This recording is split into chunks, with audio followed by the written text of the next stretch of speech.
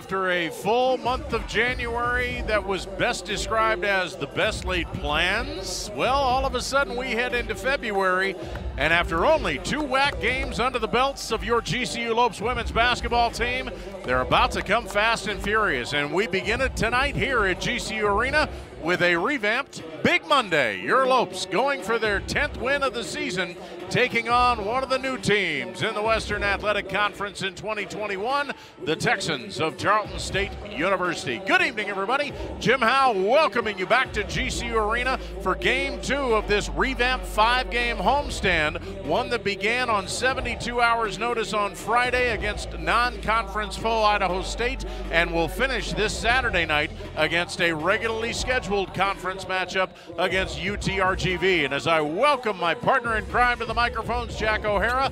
Jack, they've been waiting a long time since they had 4 straight WAC weekends that didn't go off as planned. Now all of a sudden 4 WAC games in the span of 6 nights. Yeah, ready or not, here we come. We got 2 games this week, Monday and Tuesday, against these Texans, and then of course the Vaqueros come to town over the weekend, Jim, and we've gotten a little taste of it a few weeks ago, taking on those Aggies here at GCU Arena on the heart of Phoenix, Arizona. Things not really going according to plan. We got a taste to see what it's like when the Lopes are able to battle some adversity. The Aggies doing a great job containing Katie Scott, who is the only WAC player in history to win the WAC Player of the Week award 3 consecutive weeks. And it's going to be interesting to see how they deal with the Texans tonight. Their confidence is rolling coming into this one after a big win on the road against UTRGV. They won that one by 16, Jim. If they get off to a fast start tonight, we'll see what their confidence is like going into this one, first time visiting Lope Country. And even though that was in non-conference play, for the Texans, it meant everything. It snapped a 7-game losing streak, and it set new highs for points in a game and field goal percentage in a game against a D1 opponent.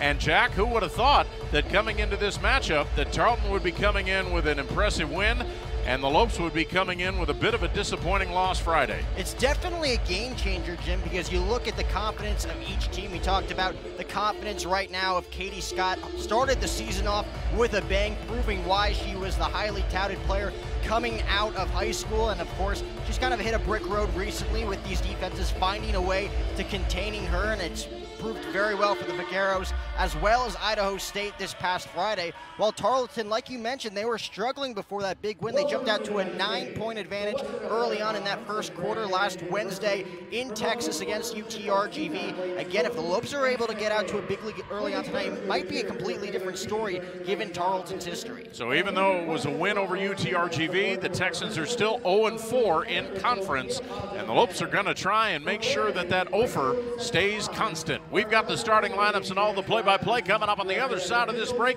It's the Texans from Texas and the Lopes from Phoenix, right here at GCU Arena and right here on GCU TV.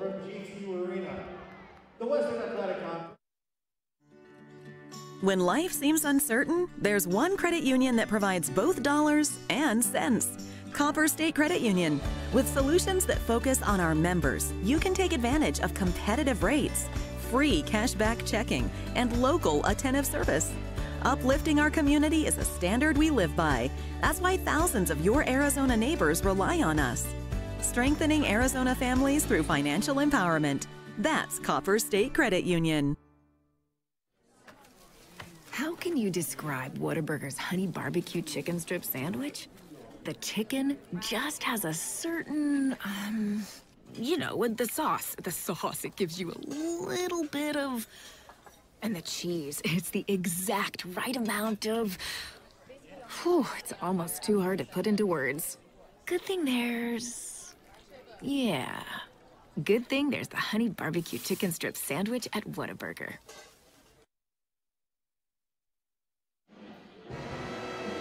Just about showtime for this Monday night affair, and let's send it down to courtside for the man who normally is the familiar voice on men's basketball, now doing women's basketball tonight, the man with the freshly minted PhD, our Paul Denuser. Good evening, ladies and gentlemen, and welcome once again to the beautiful GCU Arena for tonight's Western Athletic Conference women's basketball matchup featuring the Texans of Tarleton State University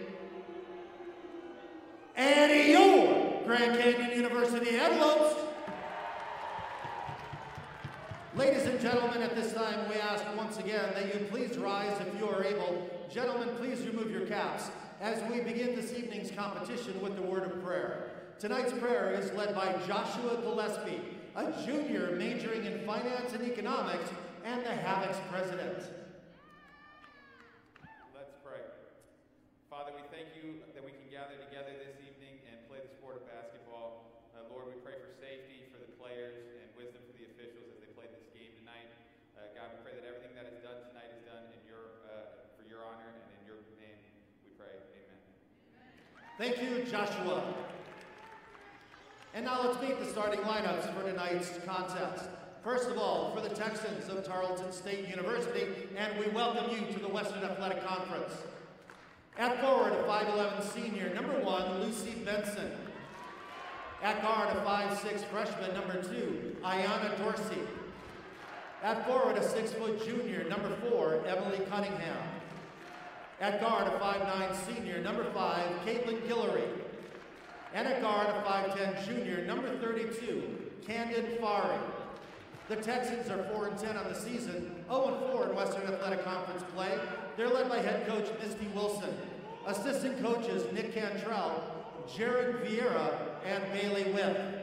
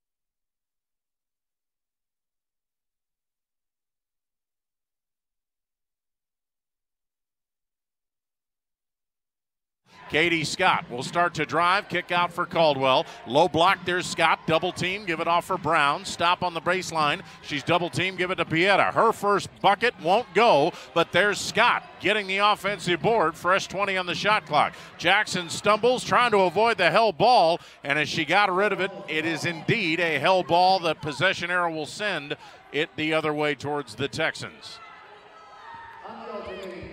Well, that's obviously good news, Jack, that we at least saw Katie Scott being able to kind of flex her muscles in the interior. Yeah, trying to gain some confidence for herself early on. She knows if she gets into a hole early on, that confidence might be shaken the way that these last 3 games have turned out, trying to turn the tables early. Lucy Benson almost had it stripped away, able to save, gets it over to the side, but Emily Cunningham's 3 won't go, but Benson able to track down the rebound. So here's Ayanna Dorsey.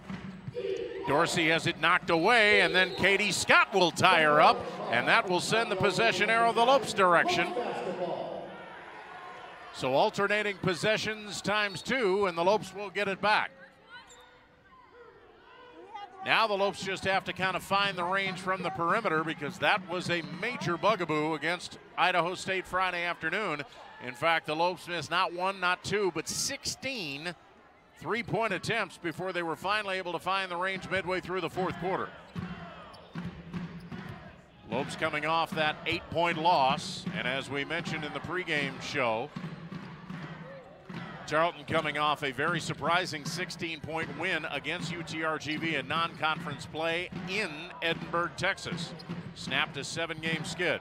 Pieta with the ball out front, 8 on the Lopes shot clock.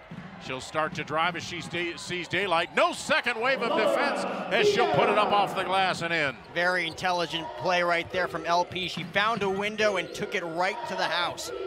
Well, we mentioned the Lopes missed their first 16 three-pointers of the game Friday. Pieta was the one who broke the seal, but that was Lauda's only scoring of the game. So good to see her start to get up and off 2 minutes into the game. Lopes with a 4-0 edge. There's a nice pass over the top. Benson being fronted by Caldwell, and Lucy Benson will put it up off the glass and in. Well, this team does have size, but not necessarily something that should overwhelm the Lopes on the interior. Katie Scott, the tallest person on the floor at 6'3", no matter who the Texans throw at her. Stumbling is Pieta, saves it to Caldwell. Give it off to Brown, and now Brown is tripped up on the double team. Caitlin Guillory wanted double dribble or carrying the ball. Instead, it will be her first personal foul of the evening. So an on-shooting foul as the Lopes will get it underneath. Pieta looking, waiting, better hurry. And can she get it in? Just barely, and it turns out to be a turnover anyway as it's off the hands of Scott. Well, the Lopes should be used to that, Jack. They get it all the time in practice. Well, you got to give a lot of credit right there to Dorsey, Manning, Katie Scott right there, giving Laura Piera no choice but to throw it up and hope for the best right there. So Dorsey now battling with Pieta as she inches out of backcourt, races down the left side, sees daylight, and she will go up and miss the lay-in. She winds up on her rear end, and the Lopes come down 5-on-4. Jackson off for Caldwell. Low block Brown. She's alone, and she'll score. Well, the Lopes did a good job of seeing who wasn't covered, and they got it to Tierra, the freshman, very quickly. And the Spanaway native is in the scoring column. 3 of the 5 Lopes starters have scored. It's 6-2 GCU. Out front, Dorsey. She not only leads this team in scoring, but also in assists. Another lob pass, but underneath it's Caldwell. Stripping Cunningham beautifully. TC down the right side. 1-on-4. She'll challenge anyway. Can't get the shot to go, but she's knocked down hard and fouled. So Caldwell just seeing the daylight, waiting for the defense to turn around and face her. Didn't happen, and Benson winds up with the foul. So both teams going to the bench. Marissa Escamilla, who despite the fact that she comes off the Texans bench, is the only other Texan scoring in double figures besides Ayanna Dorsey. Taylor Caldwell to the line. First free throw is good. Meanwhile, Tiana Brown and Kennedy Shorts making their first appearances in the Lopes lineup. Tiana, the 5'9" Jr. and the older sibling of Tierra out of Spanaway, Washington. And Shorts, the bride of Long Beach, California, the 6'1" junior who started most of the first part of the season. Both free throws good. Jackson going for the steal, diving attempt, goes out of bounds. The Texans will have it, but nice hustle by Nana. Lopes 8, Texans 2. Benson trying to inbound, does so. And now Dorsey, as the Lopes kind of back off of the press, still trying to get it across that midcourt line. Finally, it's handled by Benson, and then Benson has it stolen away by Tierra Brown. Brown will come down 2-on-2 and has it knocked away by Benson. Nice play by Lucy Benson, and then Shorts will reach in and pick up the foul. So the two power forwards exchange turnovers. And the Texans, the benefactors of that one, will get it in the backcourt, but once again, having to battle that Lopes full court pressure defense. In for Escamilla. Inching out of backcourt, gets it off for Dorsey. Now Dorsey comes down the right side, throws it in the corner. Quick three-pointer put up and in by Caitlin Guillory. So that'll cut the Lopes 6-point lead in half at 8-5. Tiana Brown on the right side along with Taylor Caldwell. Coming to get it, top of the key is Jackson.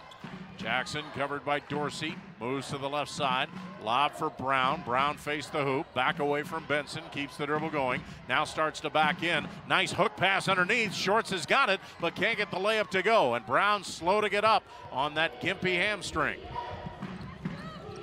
Escamilla down the right side. Brown again swatting at that ball, trying to come with a steal towards the midcourt line. Escamilla left side, directing traffic as she stops the dribble.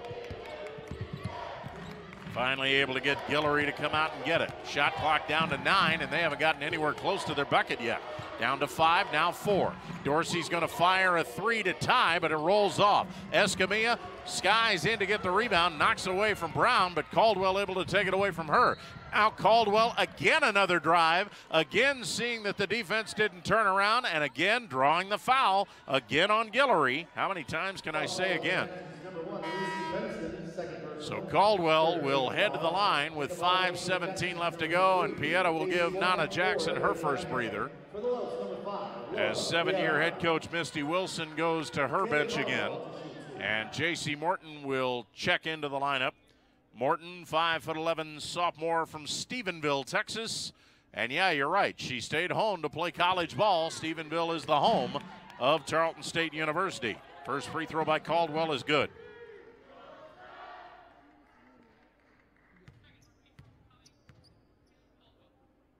So Caldwell trying to go 4 for 4 from the line, and does, and that's obviously good news because the Lopes have not shot well from the stripe the last couple of games.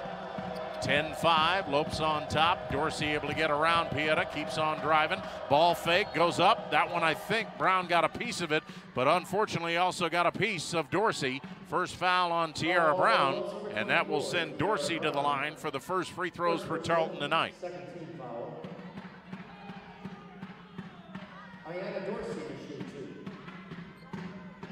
Dorsey leads this team in scoring, assists, and steals, and just for good measure, she also shoots 84% from the free throw line, but the first free throw doesn't indicate that as it rolls around and off. Texans still looking for their first win in conference play. They've dropped a couple of doubleheaders, one to Cal Baptist and one to Seattle. Both free throws missed by Dorsey. Escamilla had the rebound but tries to outlet it. Stolen by Caldwell. Caldwell comes down, crashes in, and this time the defense was ready. Guillory took the charge. Offensive foul, Taylor Caldwell. Well, you mentioned the aggression early on from Taylor Caldwell. It was nice to see her get those 4 buckets early on, but she's been way too aggressive as of late, really flirting with those personal fouls. She fouled out on Friday, we saw, flirting with fouling out two weekends ago against the Aggies. Look for her to take a step back moving forward, as the Lopes can ill afford to lose her late in the game. Dorsey now double teamed out front. Waits and gets help from J.C. Morton. Back to Dorsey, still plenty of time to get a shot off. Trying to work one-on-one on Pieta, but Lauda stays with her. Morton throws it out front. Here's Cunningham with 7 on the shot clock. Lob over the top. Scott gets a piece of it. Pieta fights for the loose ball. She slipped, and by the time Scott got over to the baseline, it will be Tarleton basketball. But first, a timeout. 4:33 left to go, first quarter, and the Lopes off to a good start. It's GCU 10, Tarleton 5. Keep it here for more coverage of Lopes women's basketball on GCU TV.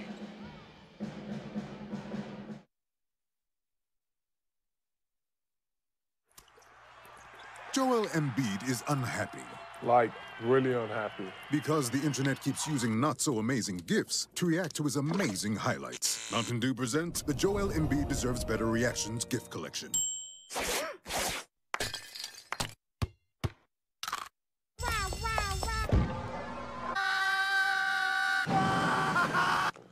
Now I'm so happy.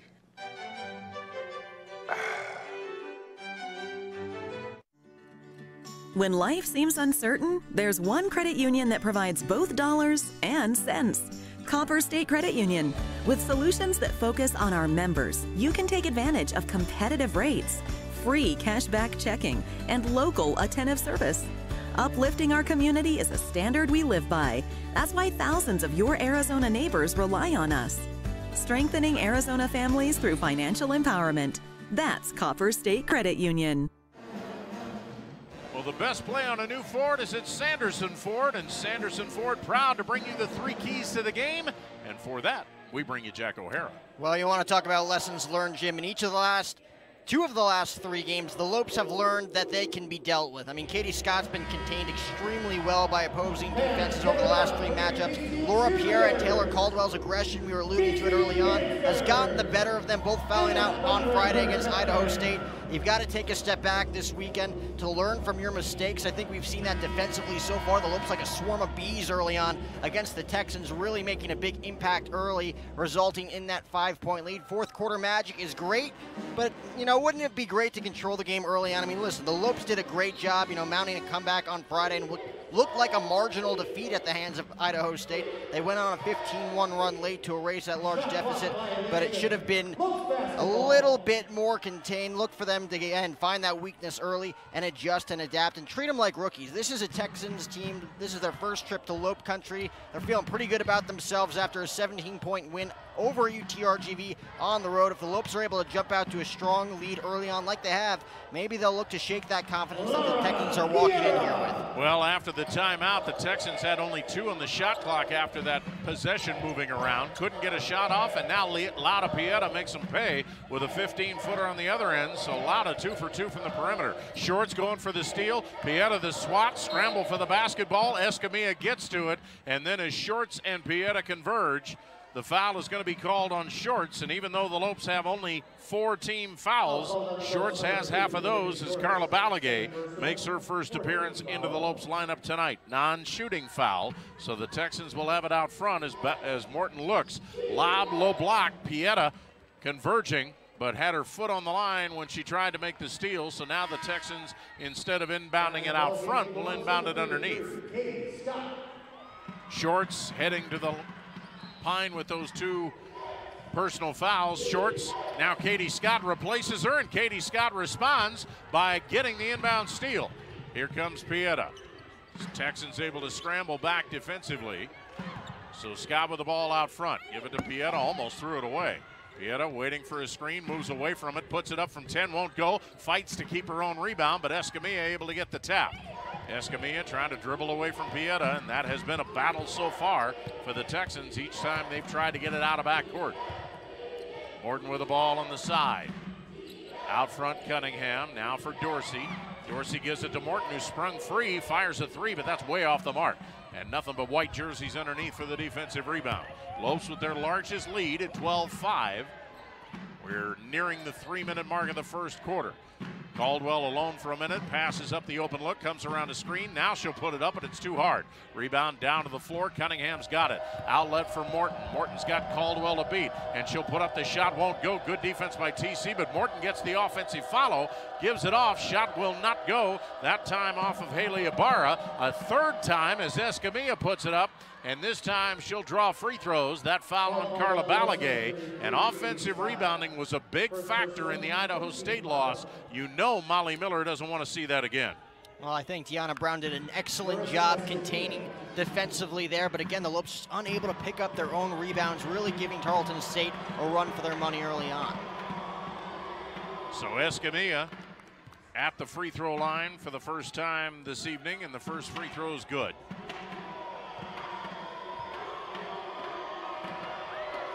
Trying to make this a 5-point edge for the Lopes, and she does. We'll set the lineups when we get a chance, as Taylor Caldwell quickly down the right side. Rifles a cross-court pass to Tiana Brown, who keeps driving, then tries to throw it out to Scott. Too hard. It's stolen away by Escamilla. Again with Caldwell to beat. Caldwell knocked the ball away, but Escamilla staying with the play, gets it back, puts it up and in. So the Lopes a little bit sloppy the last couple of times down the floor, and suddenly their lead down to one possession. Balagay hands off for Caldwell. Caldwell stop at the elbow. Here's Pieta, drive the baseline all the way underneath. Reverse layup, no. Balagay fights, gets the rebound. Fresh shot clock for GCU. Here's Pieta. Wants to look in for Scott, but she's well covered by Cunningham at the moment. Pieta starts the dribble going. Shot clock down to 9. Goes to the right side. Scott comes out to get it. Steps around Cunningham, but traveling violation as she picked up the pivot foot before she put the ball on the floor. So suddenly after that timeout, Lopes a little bit out of sync. In fact, they have gone over 2 minutes without a point. And suddenly the Texans with a chance to possibly tie the ball game with a 3. Inbound pass kicked away by Tiara Brown, who's back in there. So the Lopes of the lineup of the sisters Brown, that being Tiara and Tiana, as well as Lauda Pieta, Carla Balagay, and Nydeja Jackson. Escamilla finally gets it in, and then a foul called. In the backcourt, Tiana Brown battling with Dorsey, and when Dorsey got it, she got accidentally tripped by Tiana, and the bad news gets worse because that's 5 team fouls, so both teams will head down to the Tarleton free throw line with the Texans in the bonus. Well, things starting to unravel a bit, Jim, after that first timeout taken a few moments ago. The Lopes looking very good early on. Again, very aggressive early on defensively, kind of like a swarm of bees against this Tarleton offense, really not allowing them to make anything of these opportunities offensively early on. But as time has progressed, we're seeing a lot of those mistakes that we've seen over the past several weeks, and a lot of those mistakes that we saw on Friday afternoon as well.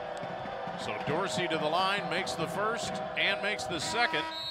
And courtesy of the free throw route, Texans have eliminated this 7-point lead. It's down to 1 as Benson will check back in. Make that Morton for Escamilla, who gets high fives as she heads to Misty Wilson's bench.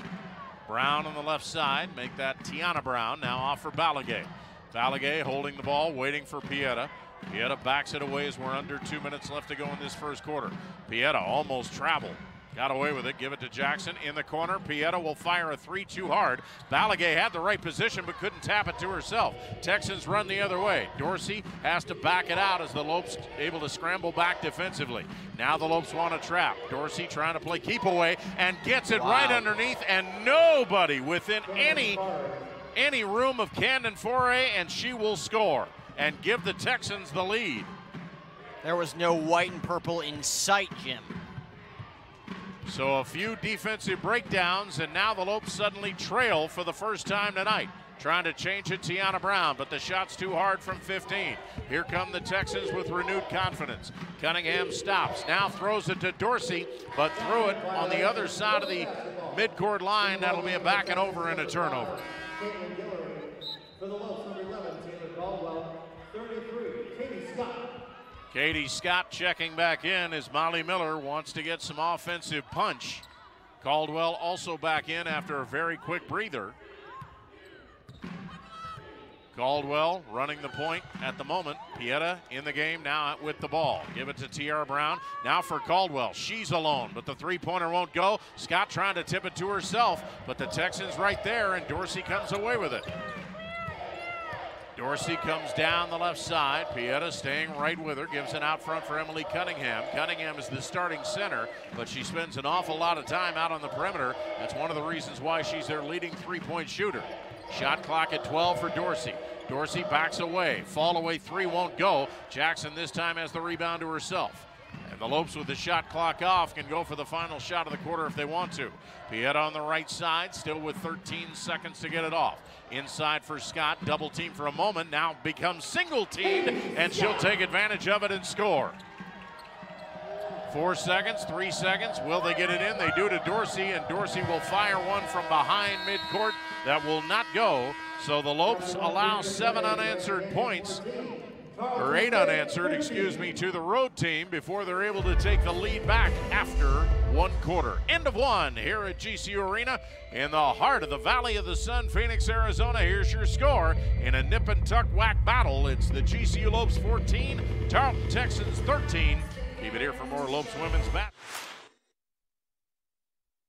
Grand Canyon University, a Christian university, is one of the largest and fastest growing universities in the country. GCU offers 270 dynamic academic programs with modern apartment-style living, classrooms, labs, restaurants, and more. Located in beautiful Phoenix, Arizona, GCU's vibrant community and expansive campus is ranked top 20 for best college campuses in America.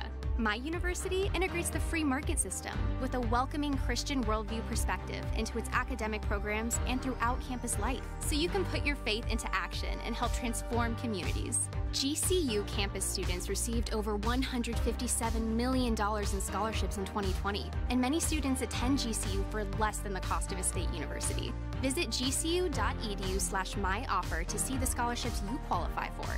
Admissible high school seniors can schedule a free visit from anywhere in the country. Find your purpose at Grand Canyon University. Visit gcu.edu/myoffer. Get the best gear to show off your Lope pride. Go to lopeshop.gcu.edu to find everything Grand Canyon University, from the newest apparel to the coolest accessories. Use promo code GCUTV20 today only to get 20% off for being a GCU TV viewer. Log on and get your gear today.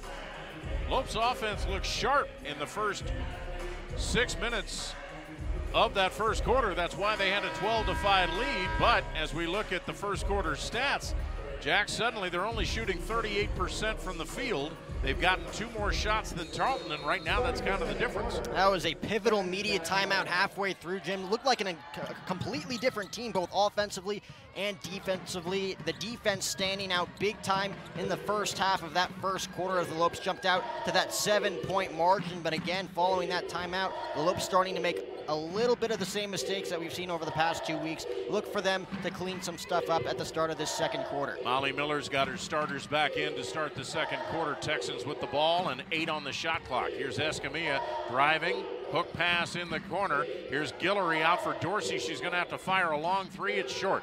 And the rebound down to the lap of the Lopes, Tierra Brown. Pieta was looking up court for Jackson, but just couldn't have it, didn't have quite enough space to get the pass to her. So the Lopes will set up in the half-court set. That's what they've been doing most of the last 3 games, not always by choice. Here's Katie Brown, covered by Guillory in a switch. Give it to Brown. She'll fire a 3. That will not go. And the Lopes continue to be cold from 3-point range. They've missed their first 3 shots from behind the arc. Here's Escamilla, backdoor pass, inside, but on the pass-off, offensive foul, good charge taken by Tierra Brown, and Forey made a good pass, but her momentum carried her right into Brown. So let's see if the Lopes can take advantage of the turnover.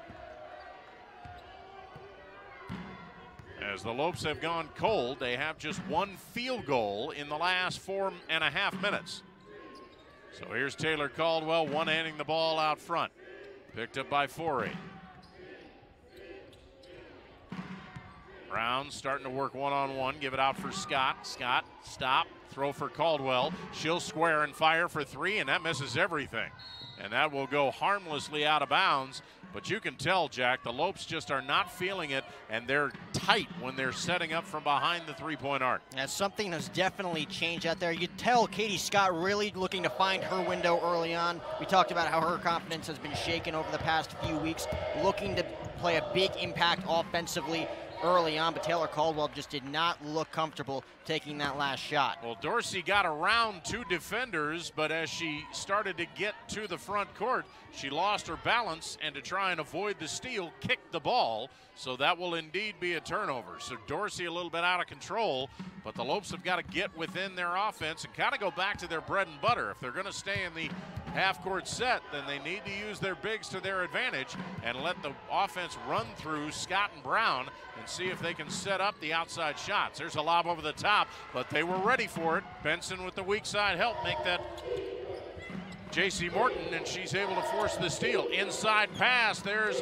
Escamilla, and she'll lay it up and in. Good pass on the interior. So back to a 1-point Texans lead, only the second time they've led so far tonight. Lob pass right on the money. Caldwell to Tiara Brown, and Brown will get the lay-in. She couldn't have tossed that up any more perfectly there with her back against the wall there, throwing that one up over the defender for the beautiful layup there for Brown.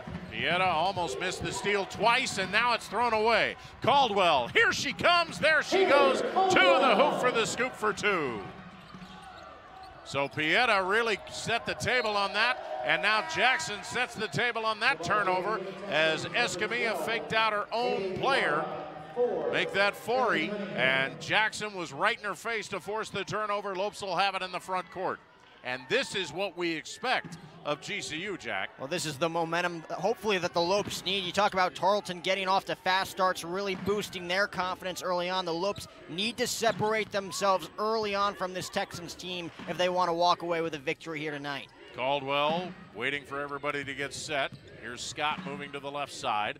Now for Pieta as the Lopes go into a weave out front. Scott start to drive, kick for Pieta straight away. Shot clock at 10. Pieta looking at the referee saying, I didn't move the feet, but unfortunately he disagrees, and Brian Woods calls a traveling violation. So the Lopes will give it right back up. And one of the things we've also been talking about, Jack, is the fact that the Lopes can force turnovers, but they want that turnover margin to be solid. That's already the 9th Lopes miscue in the first 13 minutes. Pieta going for turnover number 13 forced. Can't get it, and that leads to a 3-pointer by Cunningham, but that's way off the mark. Here comes Tiana Brown, full head of steam down the left side. Texans are back defensively. Here's Scott out front for Pieta. Scott has been faking that 3-point shot pretty much for the last 3 games. She needs to start firing a couple of those just to keep the defense honest. And remember, Scott's their leading 3-point shooter. Here's Tiara Brown, sweeps inside. Shot won't go. Tiana Brown gets the offensive board, and with a lot of traffic, dribbles out front, and as she does, she's hacked and fouled by Emily Cunningham. First personal, second team foul. Well, Brown with a nice pair of moves was able to get the layup, but just too deep underneath, and instead the Lopes will have it underneath. Here is Pieta with a fresh 20 on the shot clock. They swing it around for Tiara Brown. One dribble, hands off for Scott. Scott start to dribble drive, keeps coming as it poked away, and it's stolen away. Here comes Ibarra. Pass inside, goes back to Ibarra, and she'll score. And the Lopes not quick to get back defensively, and that does not make Molly Miller look very happy. And just like that, she's going to get Caldwell and Balagay up off the bench. They'll check in next time it's dead. Scott double team. Off balance jumper, no. Tiara Brown one hands the offensive board. Nice pass to the cutting Scott, but Katie can't finish it. Tough break. Quickly out of backcourt, lead pass for Ibarra. Lopes get back on defense. Ibarra around a screen. They give it to Foray. Now for Ayanna Dorsey. Now that one knocked away from Ibarra. She retreats, gets it back with 10 on the shot clock, and Tiana Brown grabbing at the ball, forces the turnover. Possession error on the held ball will send it GCU's direction. Well, once again, here's this defense creating opportunities for the offense. Now it's time to execute some plays offensively. You talk about Katie Scott finding some opportunities early on, not catching any breaks, especially on that last layup attempt. But the Lopes are going to need to, again, separate themselves, have a sizable lead against this Texans team if they want to gain some confidence offensively. Lopes have dropped to 35% from the field. They're 7 out of 20 Van Lavaris in to try and change that. This is her first appearance in the Lopes lineup. Balagay tried to lob it in. It's tapped away. Balagay gets it back. Give it to Jackson. Fire a three. That's off the mark. And the Lopes continue to be cold from behind the three-point line. Texans in the front court. Here is Ibarra dribbling away from Jackson, throws it out front for Emily Cunningham. Lob over the top, and it's right on the money, and that'll be an easy lay-in for Camden Forey. And the Texans are back out on top by a point. They've never led by more than one, but they continue to make a game of it. Escamilla underneath, whistled for a foul as she goes down.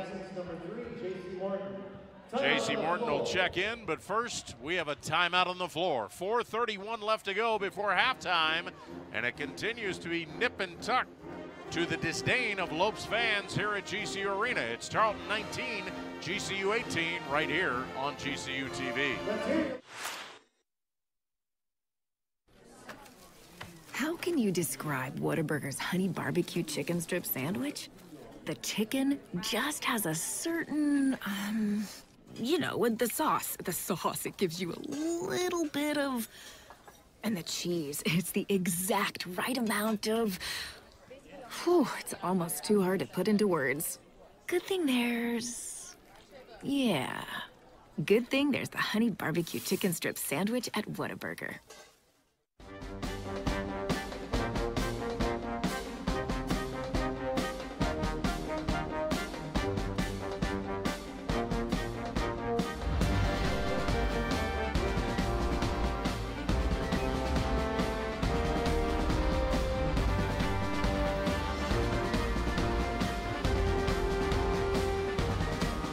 Find your purpose at Grand Canyon University. Private, Christian, affordable. Visit gcu.edu. Hey GCU fans, if you haven't already, it's time to download the Lope Nation app. Watch GCU home sporting events directly from your app. Receive personalized news and score updates from your favorite Lopes teams. Follow the Lopes closer than ever before with scores, schedules, stories, and more. And even more perks will be on the way shortly, so stay tuned for that. Search GCU Athletics in your phone's app store or download the GCU Athletics app now at gculopes.com/app. With Jack O'Hara, Jim Howe back here at GCU Arena, and one stat that will not make Molly Miller happy right now, considering she loves to go to her bench early and often, that if you're talking about bench points, the Lopes have not scored, and Tarleton's bench has contributed 12 of the 19 points they have on the board. That's why the Texans lead by one. Here's Van Lavaris directing traffic out front, now to Nana Jackson. Jackson will back away, shot clock at 8. Waits for a Balagay screen and now throws it past Caldwell, goes out of bounds. It will be Tarleton's basketball, and that was a case of too many people in the same area as Vadas was there for a split second. I think she was the intended receiver, but Vadas went inside. So another Lopes turnover, that's 10 here in the first half. Escamilla dribbling down the right side. She's been make that Forey. Forey gets it in the front court, give it to Cunningham, another backdoor pass. It gets to Ibarra, and Ibarra is knocked down hard as the Lopes converged. That'll be on Balagay, that is her second. That's the first team foul of the Lopes here in quarter number 2, and it comes with 3:56 left. Now this three-person refereeing crew making sure that there are only 5 players on the court for the Lopes as Jackson comes off. They'll lob out front, kind of a free-for-all, but Cunningham able to get to the spot. Off for Ibarra. Ibarra running the point with Dorsey on the bench. Now she's double teamed, trying to scramble away from it. Who's open? Gets it to Forey. She'll fire it from 10. That's too hard. Nothing but white jerseys underneath for the defensive rebound. Now the Lopes have to take advantage of it. The Lopes have scored just 4 points in this quarter. Balagay inside, started to turn, and then Ibarra knocks it away. Held ball, and it's Tarleton's basketball. And again, the weak side help has been very crisp, Jack, for Tarleton, and it's really bothering the Lopes. And the Lopes just unable to get off the schneid in that sense, Jim. And Tarleton doing an excellent job taking advantage of some of these opportunities. We mentioned if they get out to a sizable lead, there may be no turning back. Well, this is their opportunity right here, right now. Well, Ibarra getting high fives as she heads to the Texans bench. Dorsey back in at the point, gets the inbounds pass. Now for Escamilla. Escamilla dribbling away from Brown. Now it's Dorsey covered by Balagay in a switch. They get it right side for Guillory, who's back in. Now to Morton. She's going to fire a three. That's off the mark. Neither team doing very well from behind the arc. They're a collective 1 of 13. Here's a lob for Balagay. Balagay moves across the lane, spin, and her shot is rejected nicely. It goes out of bounds. It'll stay in the possession of the Lopes, but J.C. Morton staying right with Balagay on the spin. Carla will check out. Tiana Brown checks back in as Molly Miller scrambling to find any combination offensively that'll work. For the moment, Pieta and Scott both on the bench. Driving is Brown. She'll put up the shot but wave it off. Foul happened out front. Marissa Escamilla picks up the foul. That is her second. And the Texans are out of fouls. One more and they'll put the Lopes in the bonus with 2:58 left. Escamilla to the bench. Emily Cunningham back in to match up against Tiara Brown. Non-shooting foul. Fresh 20 on the shot clock. Caldwell wants a screen set. Vadas obliges. Caldwell gives it off for Pieta, who's back in there. Pieta start to drive, cut off, gives it out for Vadas. Dorsey went for the steal, came up empty. Vadas trying to make her pay, but the drive is too hard, and the rebound last touched by J.C. Morton of the Texans, and the Lopes get a break. So a fresh shot clock for Grand Canyon as Vadas will inbound it to the right of her own bucket. Lobs out front for Tiara Brown, now for Tiana Brown. Brown for Vadas. She'll square and fire for three. That one won't go. Lopes still over from behind the arc. Forey will bring the ball down the left side, covered by Caldwell. Looking inside as they've cleared out the paint. Now lob for Cunningham. Cunningham with two Lopes on her, Vadas and Pieta. And the foul's going to be called on the push from behind by Van Levadas. That's only personal foul, or only team foul number 2. But you can kind of see the method to the madness, Jack, is that the Texans are spending a lot of time scrambling away from the Lopes trap out on the perimeter, waiting for backdoor cuts. First free throw by Cunningham is good. That gets the Texans starting center in the scoring column and gives the Texans their largest lead, 2. Make it 3 as she makes them both. 21-18.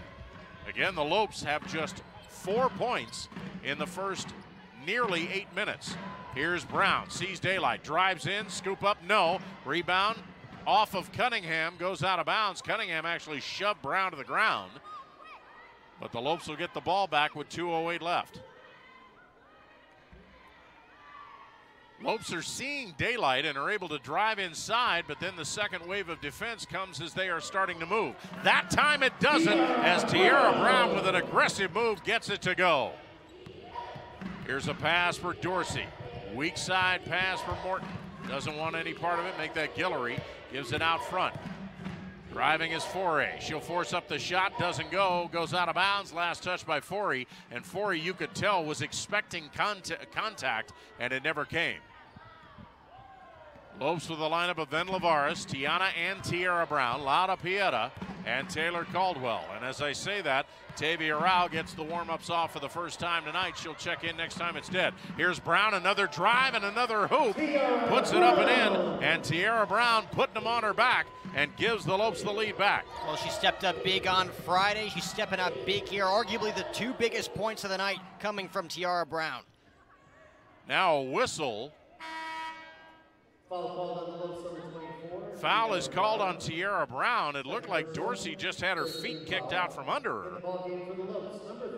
So that's Brown's second foul, and Brown comes up kind of nursing that left leg. She'll check out. And Dorsey, they're making sure she's okay before they get back to live action as Dorsey landed. I think she landed with her chin on the floor, but apparently she's okay. And Anita Ortega, the lead official, make sure everything's set with 1:26 left and a fresh 30 on the Texan shot clock. Rowell, as I mentioned, checking in, the 5'10" sophomore from Langley, British Columbia, north of the border, coming off a career-high 17-point performance in that Game 2 win over New Mexico State last weekend.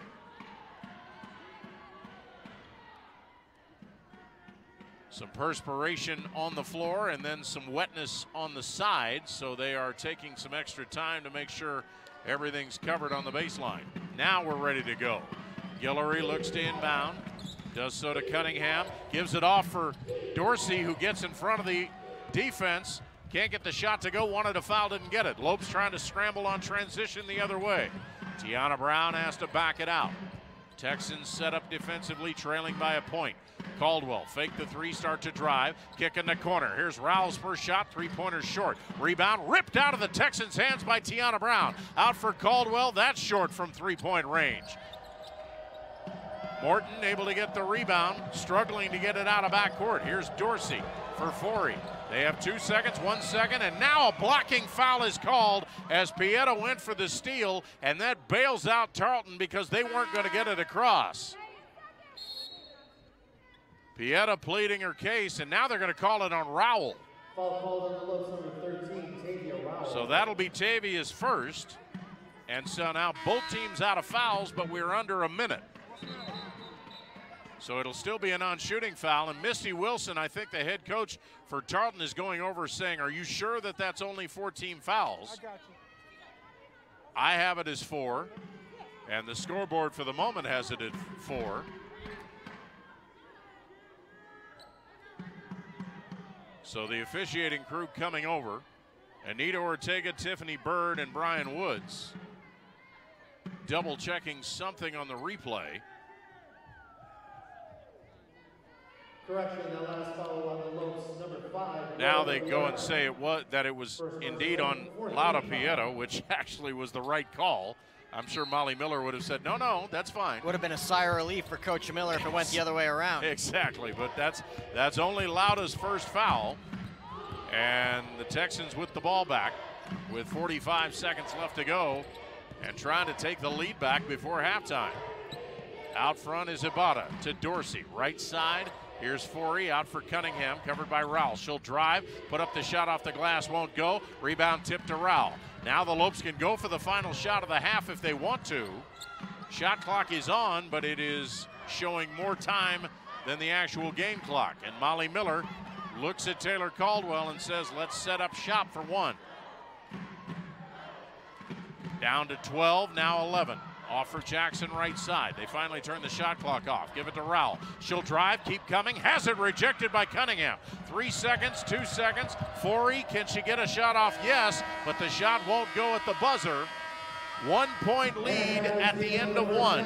1 point lead for the Lopes at the end of 2. It's been that kind of a game so far for Grand Canyon University, but they still have the lead as they head to their halftime locker room with lots to talk about. We've got lots to talk about, so we hope you'll stick around for our halftime show, which comes up after this. We have reached the intermission here at GCU Arena in the first half of this WAC doubleheader, and here's your score. Your Grand Canyon University Lopes 22 and the Tarleton State University Texans 21. Stick around for more after this on GCU TV.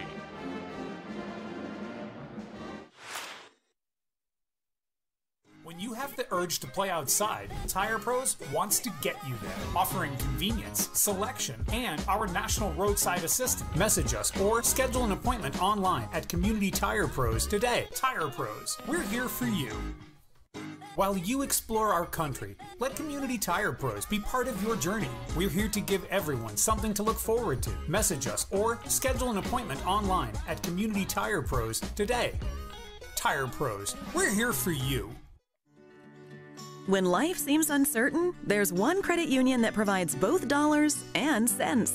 Copper State Credit Union.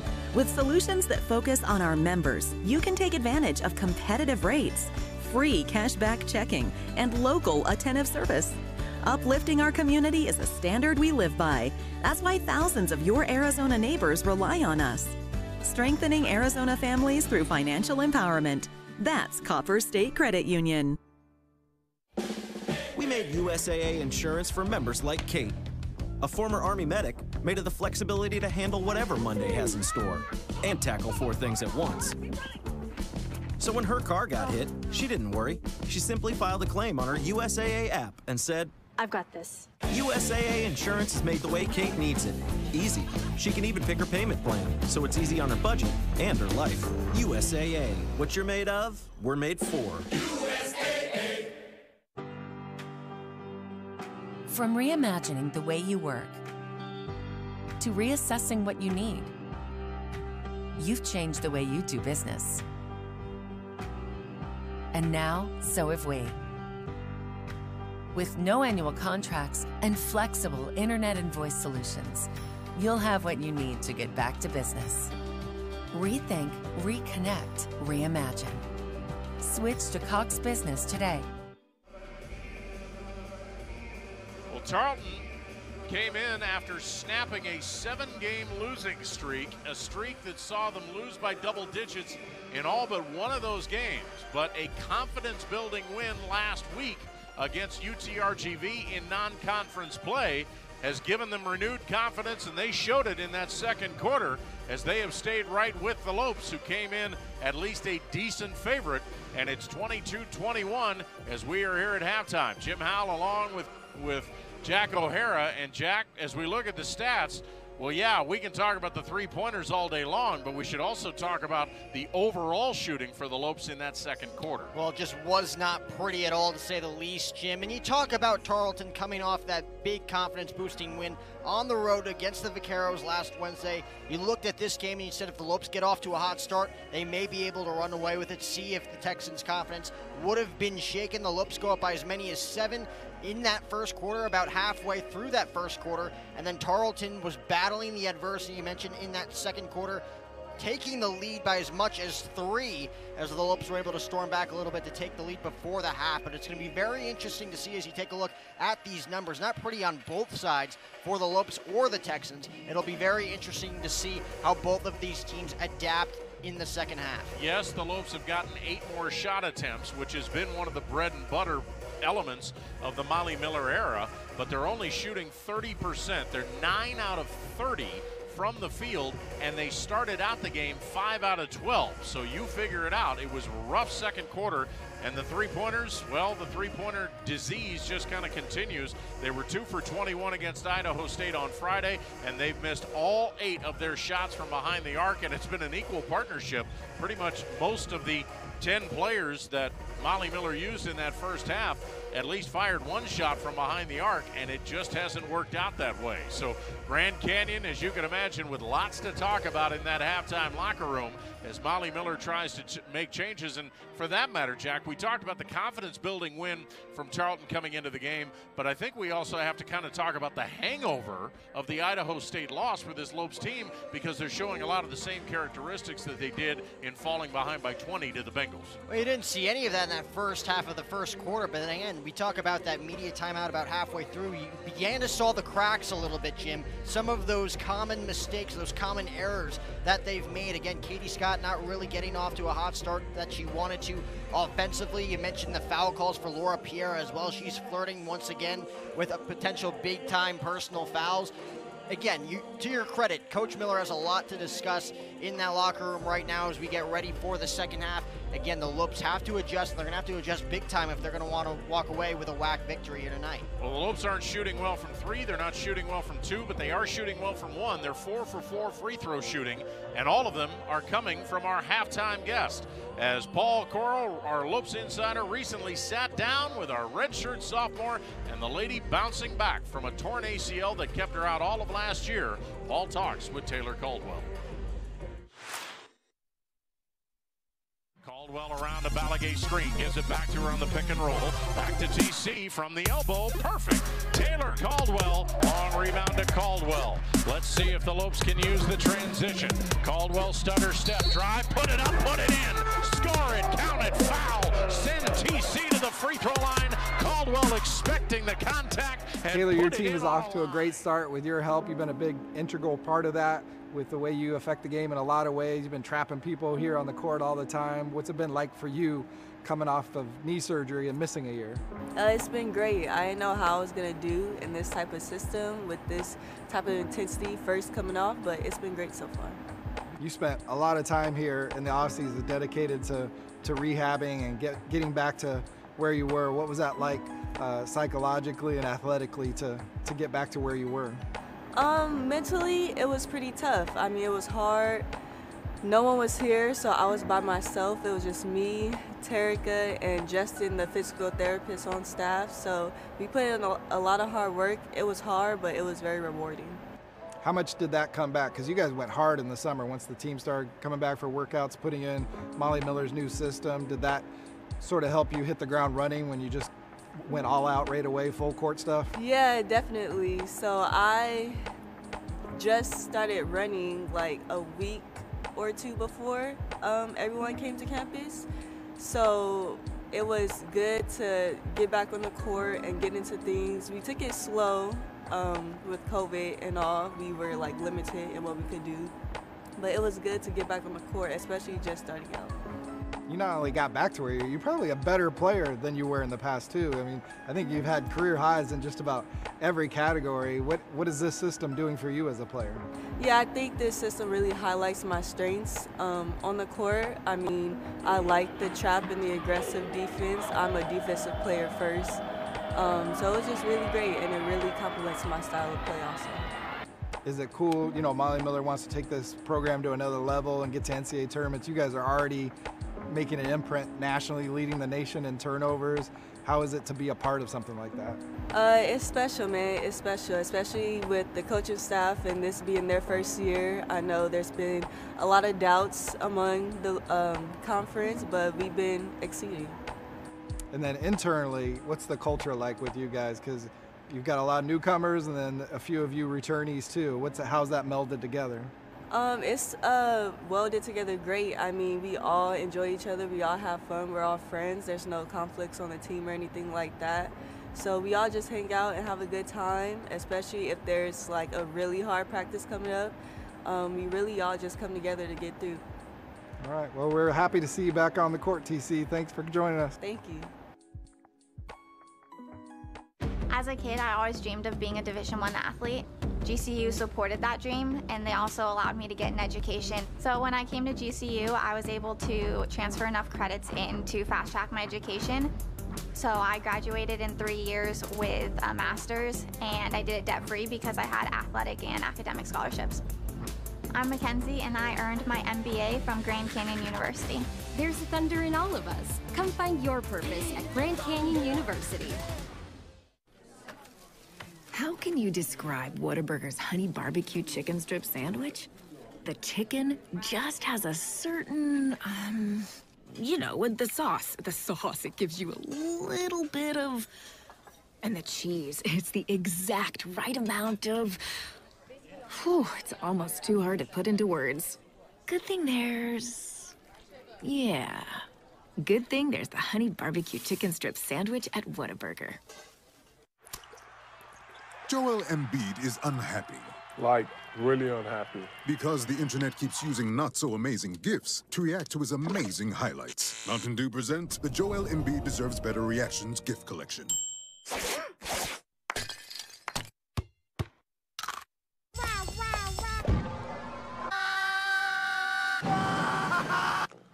Now I'm so happy.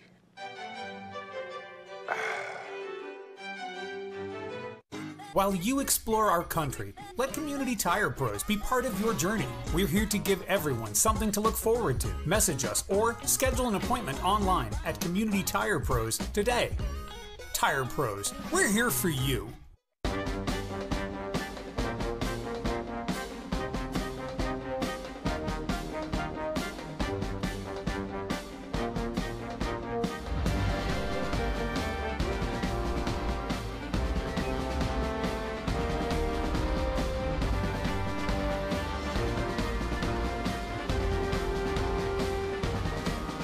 Find your purpose at Grand Canyon University. Private, Christian, affordable. Visit gcu.edu.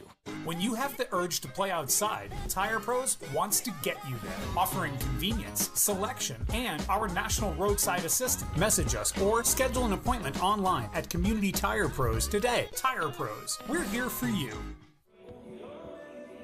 Time to take a look at our upcoming schedule, and it's brought to you by Commonwealth Insurance, the way insurance should be.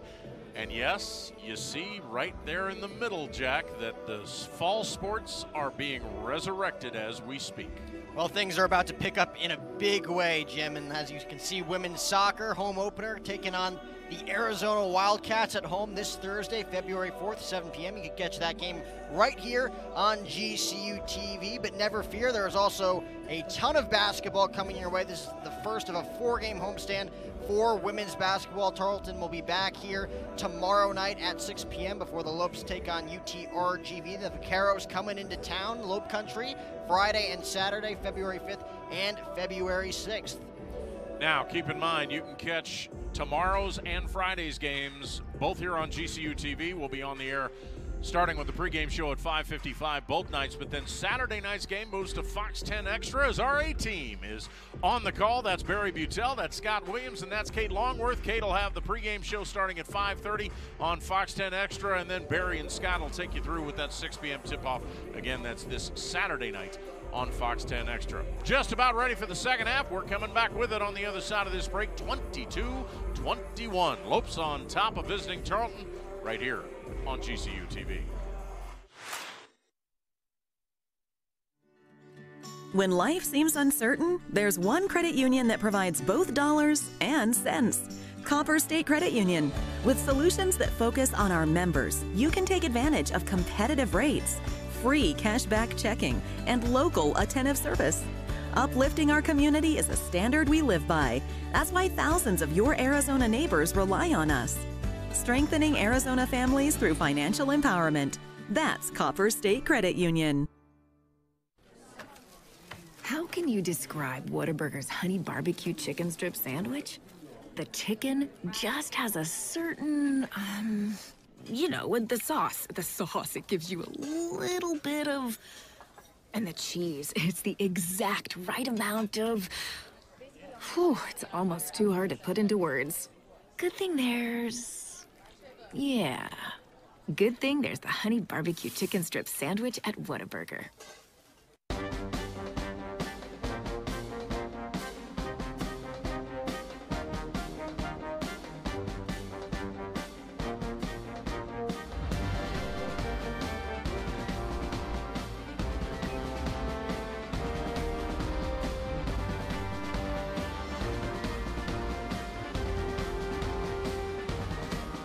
Find your purpose at Grand Canyon University. Private, Christian, affordable.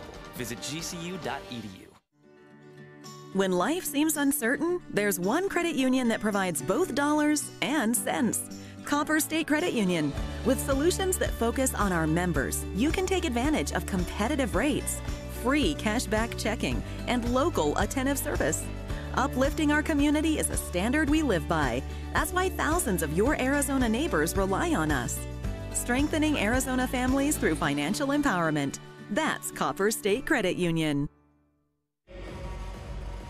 1-point game as we get ready for the second half with Jack O'Hara, Jim Howe back here at GCU Arena. We took a look at some of the team stats early in the halftime show, but individually, nobody in double figures, but the bench scoring has been a big key for Tarleton. Marissa Escamilla off the bench with 8 points, nobody with more than 3, but Misty Wilson has used 8 players and 7 of them have scored.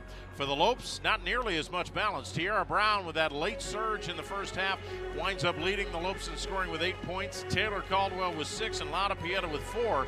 But when we're talking about bench scoring, the Tarleton bench has outscored the Lopes bench, and Molly Miller has used 5 players off the pine, 12-0. So that is a stat you know they're going to want to work on And remember, the stats brought to you by Copper State Credit Union. Copper State Credit Union, founded on the principle of people helping people.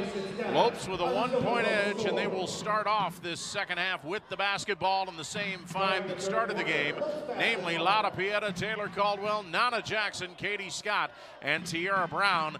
And we look at it and we see that, yes, all 22 points scored by the Lopes starters, but only 2 of them, Jack, from Katie Scott. That's right. And you talk about this Tarleton offense. I think it's very impressive watching them play in that first half.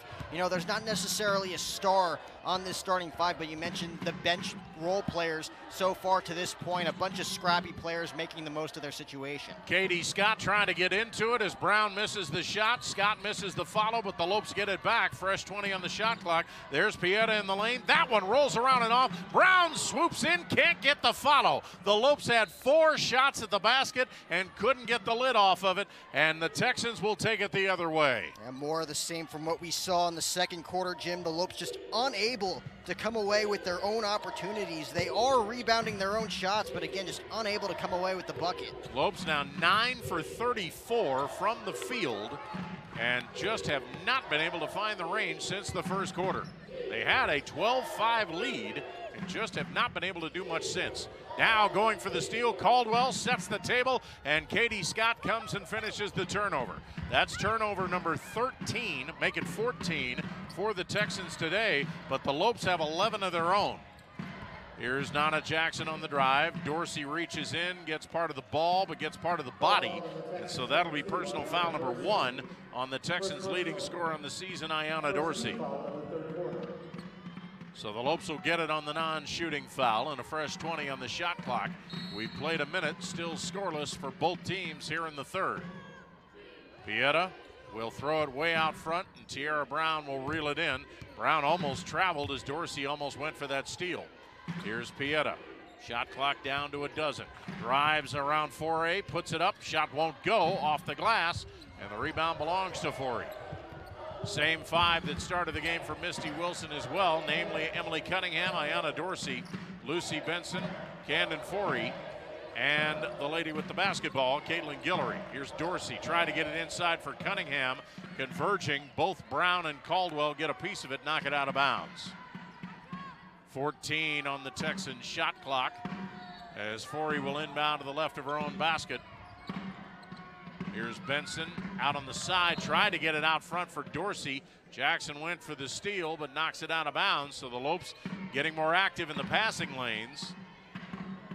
But the Texans still with the ball and 11 to get a shot off. Forey looking, waiting. Gets it for Dorsey on the side. Turns, faces the hoop, starts the dribble. Forey with 6 on the clock, drives around Jackson, throw it out for Dorsey, got an open look for 3, and she got it to go. That's only the second 3 of the night for either team, and Dorsey and Guillory responsible for those 2, and the Texans have the lead back. Scott has it knocked away as she went up for the shot. She looks at the referee asking for a foul, doesn't get it, but it goes out of bounds, and the Lopes will keep the basketball.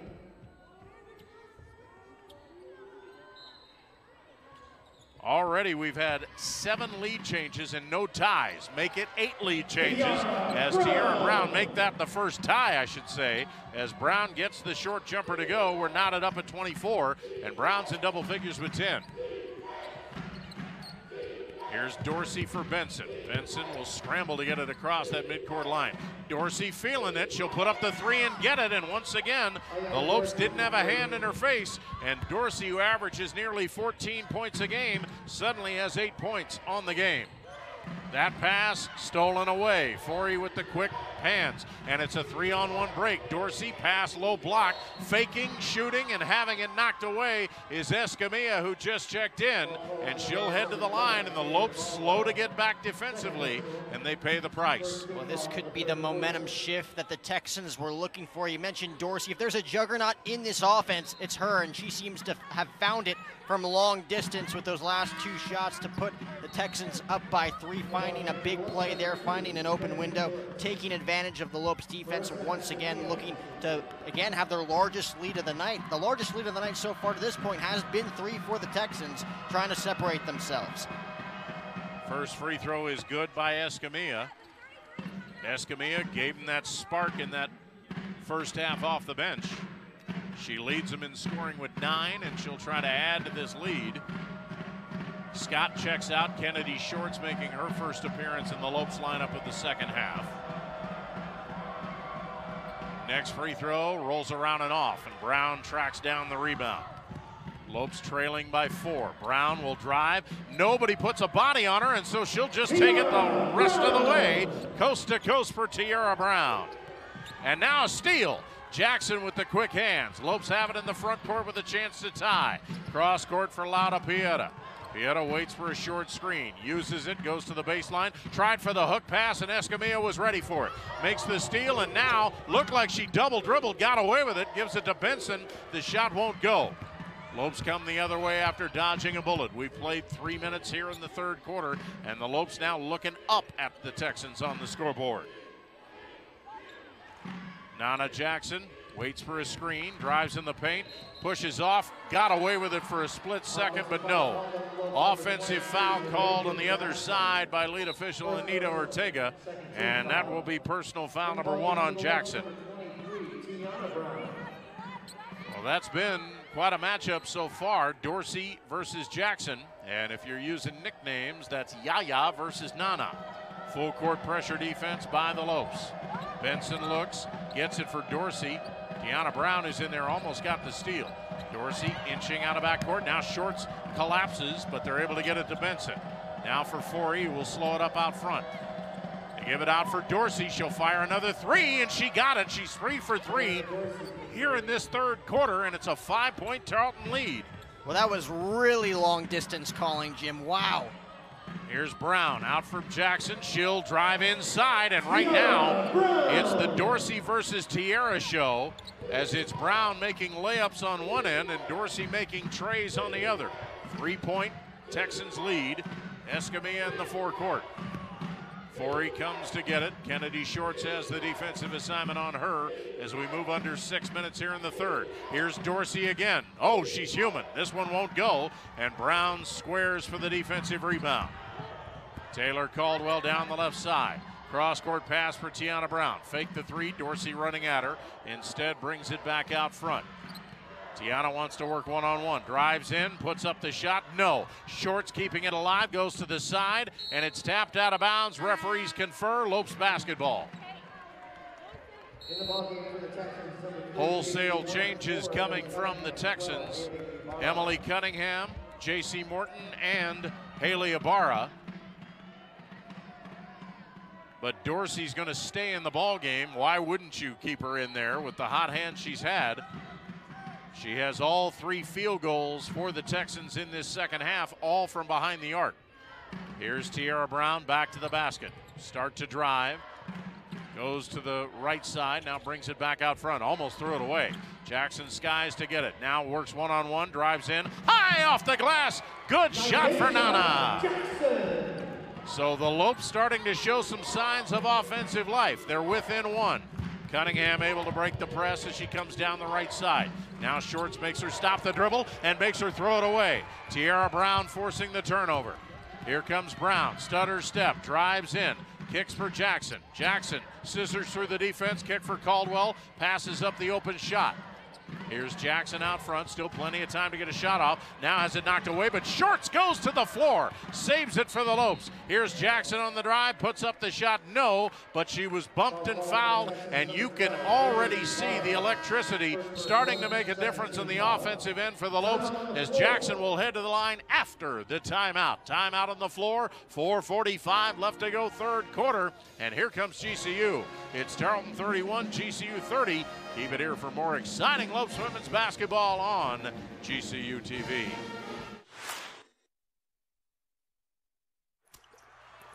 Joel Embiid is unhappy.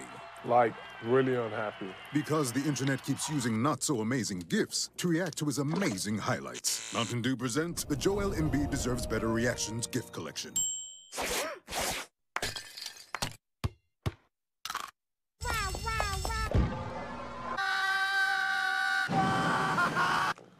Now I'm so happy.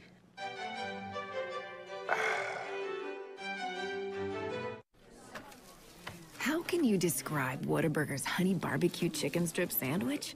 The chicken just has a certain, you know, with the sauce. The sauce, it gives you a little bit of... And the cheese, it's the exact right amount of... Whew, it's almost too hard to put into words. Good thing there's...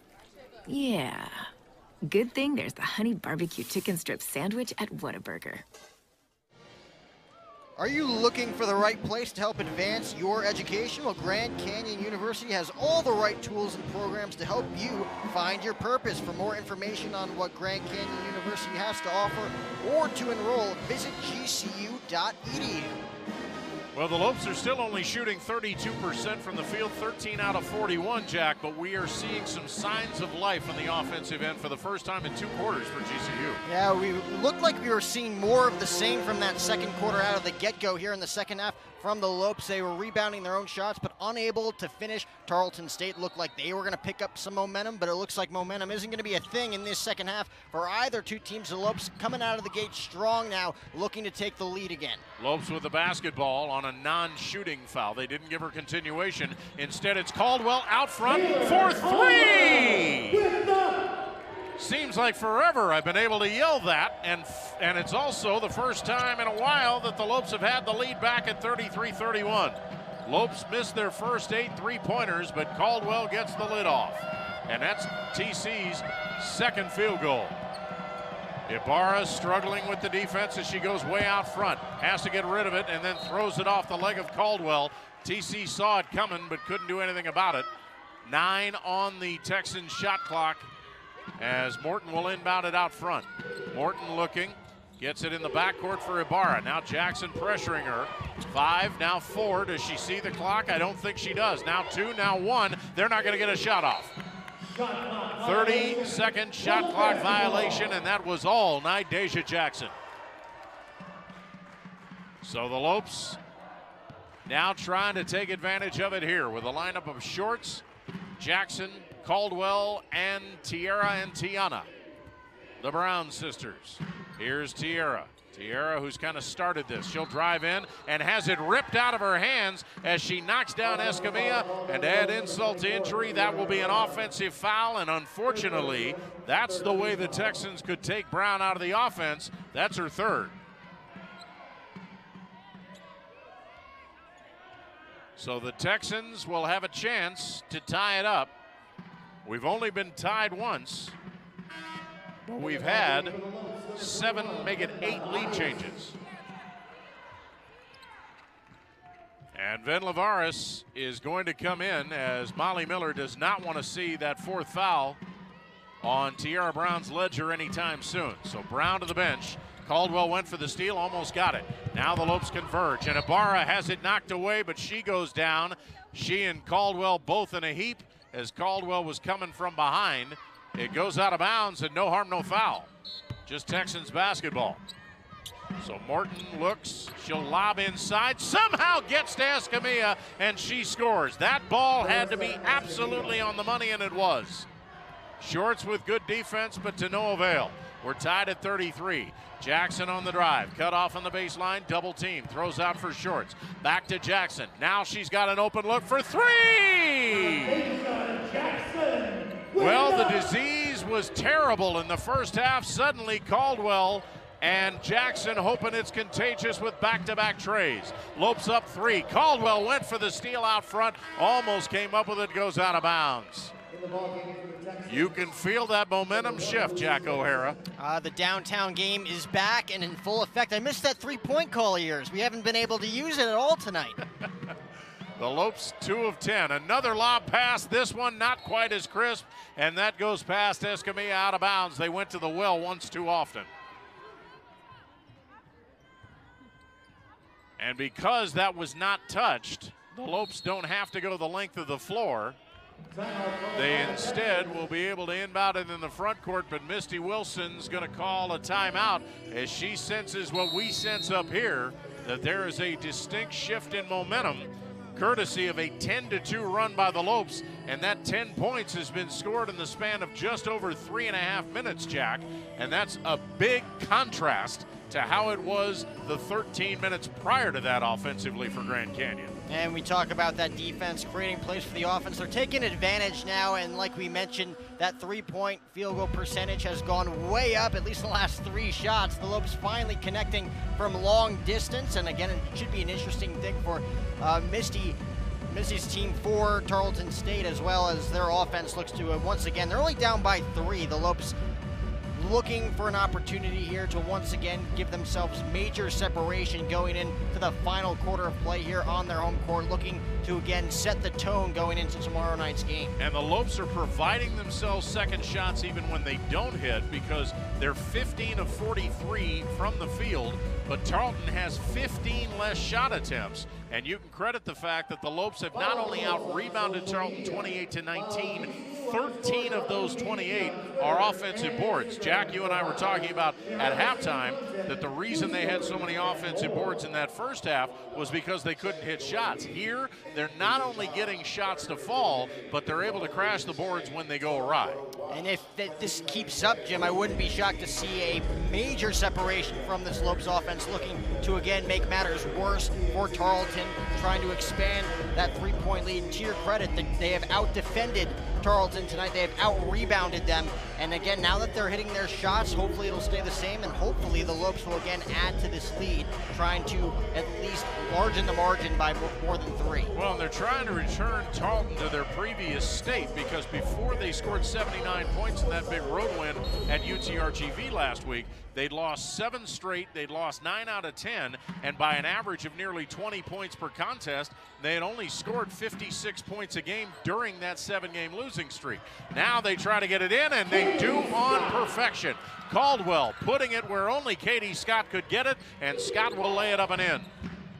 38-33. This is the largest lead the Lopes have had since the first quarter, and Kennedy Shorts almost forced another turnover. It'll be Texans basketball on the side. Largest lead of the game for either team was 7. That was when the Lopes led 12-5 and proceeded to give up the next 8 points. Ibarra trying to get rid of it, pressured by both Tiana Brown and Kennedy Shorts, and on the pass off, a pushing foul called on Shorts, and that is her third. 4 team fouls now on the Lopes with 2:45 left to go in the third. So that's the last foul to give. J.C. Morton will inbound to the left of her own basket with a fresh 20 on the Tarleton shot clock. Looking, lobs it for Escamilla. Escamilla covered by Shorts one-on-one for the moment. Start to drive, stop at the free throw line. Give it off for J.C. Morton, now for Dorsey. Dorsey, after being hot in the first 3 minutes, has been quiet ever since. Benson to Morton, she'll fire a 3. That one's off. Benson fighting for the rebound. It's tapped out of bounds. Scott went over the top and knocked it out. So 2:26 on the game clock, but that will reset the Tarleton Texans shot clock. That's only their 4th offensive rebound of the game. Here's Escamilla, quick ball movement. Ibarra gets it in for Benson. Benson to the free throw line. Escamilla, open look, got it. And Escamilla continuing to power the way for Tarleton. Off the bench, she's got 13 points, and that leads all but Tiara Brown on the floor. Shorts almost lose the basketball, and she's going to. She tried to throw it to Caldwell, was anticipating Dorsey was going to steal, tried to catch it, and instead traveled. Turnover number 15 for the Lopes. And there's turnover number 19 for Tarleton as Benson throws an incomplete pass. Dorsey faked out all 9 players that weren't her on the floor, including her teammate.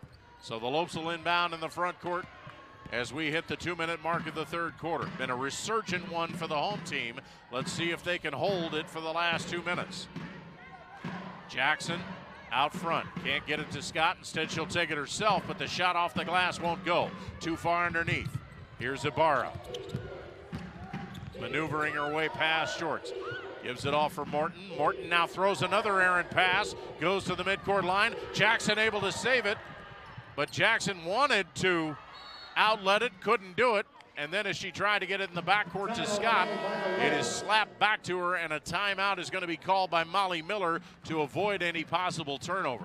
So the Lopes are getting to the loose balls, It's now a question of what they're doing with it, and they're finally starting to create points off turnovers, something they couldn't do in half number 1. And I think this is an excellent timeout for Molly Miller, as well as Tarleton trying to get back on their feet, trying to slow things down a little bit heading into the fourth quarter. Again, the Lopes only up by 3. Tarleton hanging in there by the skin of their teeth at the moment. But again, you talk about Escamilla, 13 points off the bench. It's been those role players for the Texans that have kept them in this game. Wouldn't be shocked to see them pull something out of their hat late as well. 20 turnovers so far for the Texans.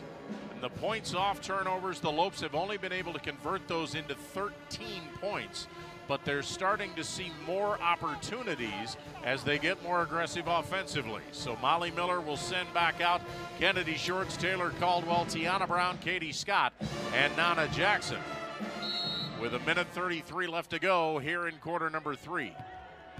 And the Lopes, after only scoring 8 points in that second quarter, have come back with 16 here in the third. Caldwell had it poked away but retrieves. Tiana Brown with the ball outside the right arc. Goes away from a Kennedy Short screen, gives it back to Shorts. Shorts start to dribble drive, kick for Caldwell, passes up an open look for 3, instead dribbles in, has it knocked away, 5 on the shot clock. Got to do something with it, TC. Give it to Scott, and they're not going to get a shot off. Well, the Texans able to force the turnover that the Lopes stemmed on Tarleton a couple of minutes ago. 64 seconds left to go as Molly Miller will get both Lada Pieta and Tiara Brown back into the lineup. Remember, Brown playing with those 3 personal fouls, so let's see if Tarleton head coach Misty Wilson tries to key on that. Escamilla now gets it to a cutting Ibarra. Ibarra retrieves behind the back, moves in the lane, gives it off for Forey, and now the Lopes get set defensively. Under a minute left to go in the third quarter. It's been a good one for the home team. Here's Dorsey out front, picked up by Short. Start to drive, force up a shot off the glass, won't go. Rebound controlled by the Lopes. And Shorts with good defense to force Dorsey into a shot where she wanted a foul call and didn't get it. Now as Jackson tries to drive through defenders, has it knocked out of her hands. Almost looked like it went off of Nana, but instead the referees confer and it'll stay on this side of the floor. 15 seconds difference between the shot clock and the game clock. Pieta out for Brown. Brown will drive on Benson, spin, hang, score. Tiara Brown has been automatic in the middle quarters. 14 of her 16 points have come since the first quarter.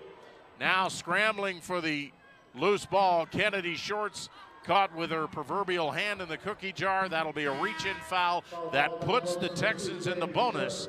And now Shorts will have to head to the bench with her 4th personal. So Dorsey will make the long trip down to the Tarleton free throw line.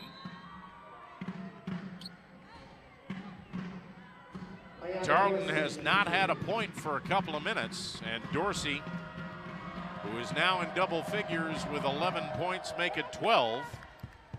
As she makes the first free throw, 10 of those coming here in this third quarter. And 9 of them from behind the arc. Trying to make it a 1-possession game. Free throw in and out, goes back in. And Dorsey now right on her season average of 13 a game as she checks out. Shot clock is off, so Molly Miller, wanting to go for the final shot of the quarter, will get Katie Scott back in there to join Brown, Jackson, and Pieta. Pieta will bring it across the time stripe on the right side, and Scott standing next to her. Here's Katie out front for Pieta. Again, shot clock is off. Scott will back away. She's going to fire a 15-footer and get it. Well, now the Texans will have a chance to get the last shot. 9 seconds to do it. Forey out of backcourt, gives it off for Cunningham. Cunningham with 5 seconds, double team, throws it out. Escamilla fires a 3 and gets it. And that's the way the third quarter is going to end, as Scott went for the early shot and got it, but the Texans are able to counter and get within 2. We are through 3 quarters of basketball in the first half of this WAC doubleheader, and we got a good one. Here's your score: the GCU Lopes 42, the Tarleton Texans 40. Keep it here for more exciting Lopes women's basketball on GCU TV.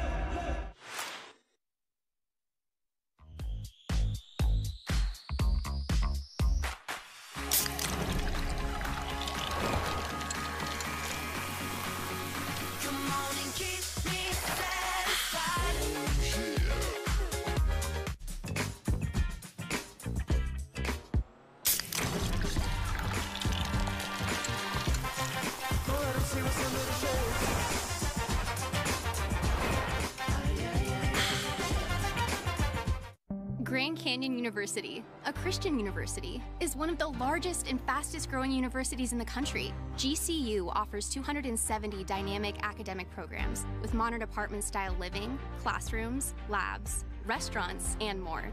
Located in beautiful Phoenix, Arizona, GCU's vibrant community and expansive campus is ranked top 20 for best college campuses in America. My university integrates the free market system with a welcoming Christian worldview perspective into its academic programs and throughout campus life, so you can put your faith into action and help transform communities. GCU campus students received over $157 million in scholarships in 2020, and many students attend GCU for less than the cost of a state university. Visit gcu.edu/myoffer to see the scholarships you qualify for. Admissible high school seniors can schedule a free visit from anywhere in the country. Find your purpose at Grand Canyon University. Visit gcu.edu/myoffer. Jim Howell, Jack O'Hara back here at GC Arena. We've got a nip and tuck battle as we've had most of the night. In fact, it was 22-21 Lopes at the end of 3, and each team almost equaled that output in the third quarter. The Lopes outscored them 20-19. It's a 2-point game. And here's Escamilla as the Texans have the ball to start it. Cunningham going for the lead, but the three-pointer winds up wedged in between the glass and the rim, and that will send the held ball the other way. So the Lopes now shooting 38% for the game, and that's the highest it's been since early in the second quarter. Now the Lopes have to take that newfound confidence and work with it here. Lob over the top. Brown able to control it, at least save it. Gets it out to her sister Tiana. 13 on the shot clock. Jackson outside the left arc.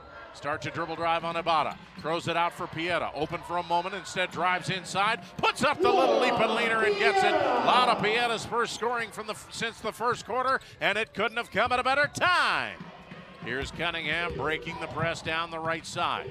Dribbles, throws it out front for Ibarra. For the moment, Ayanna Dorsey on the Texans bench. Here's Caitlin Guillory out front.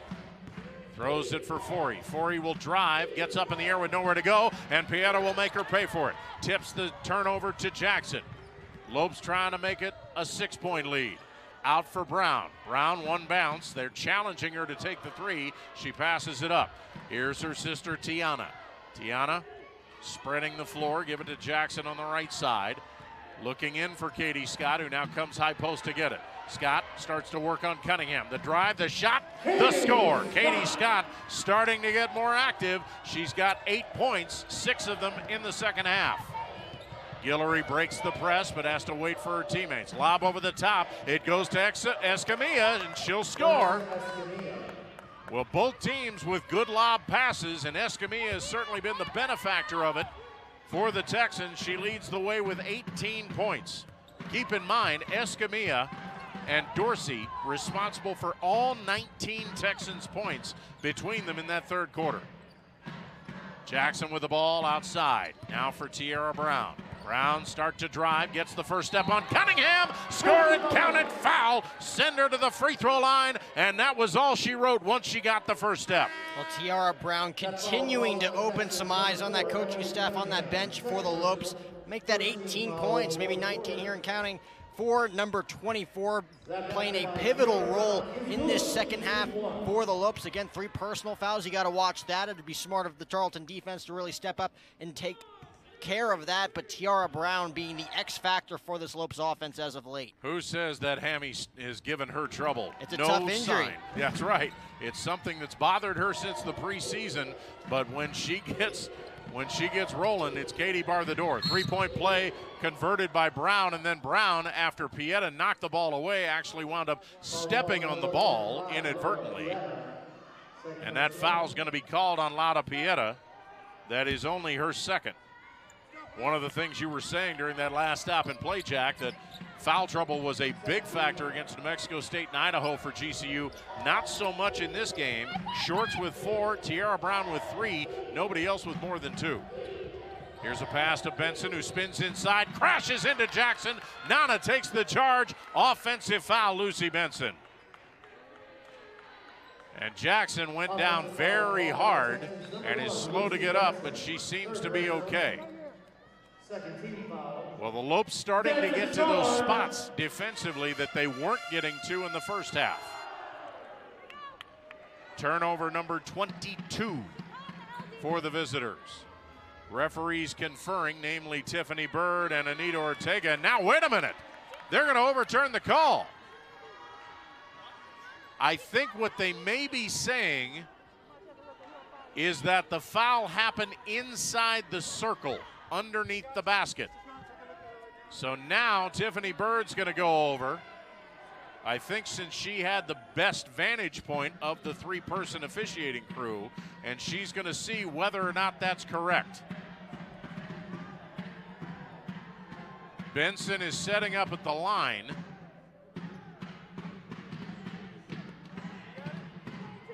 And they are indeed going to change the call and call it on Jackson. So no offensive foul. And because Jackson was inside the circle, it's a block instead of a charge. You got to take advantage of this if you're Lucy Benson. A lot of pressure now being put on number 1 here to make these 2 shots. And the first free throw is not good. Texans normally are a pretty good free throw shooting team. They shoot just under 70%. So trying to make it a 2-possession game with the second free throw, which she does. 49-43.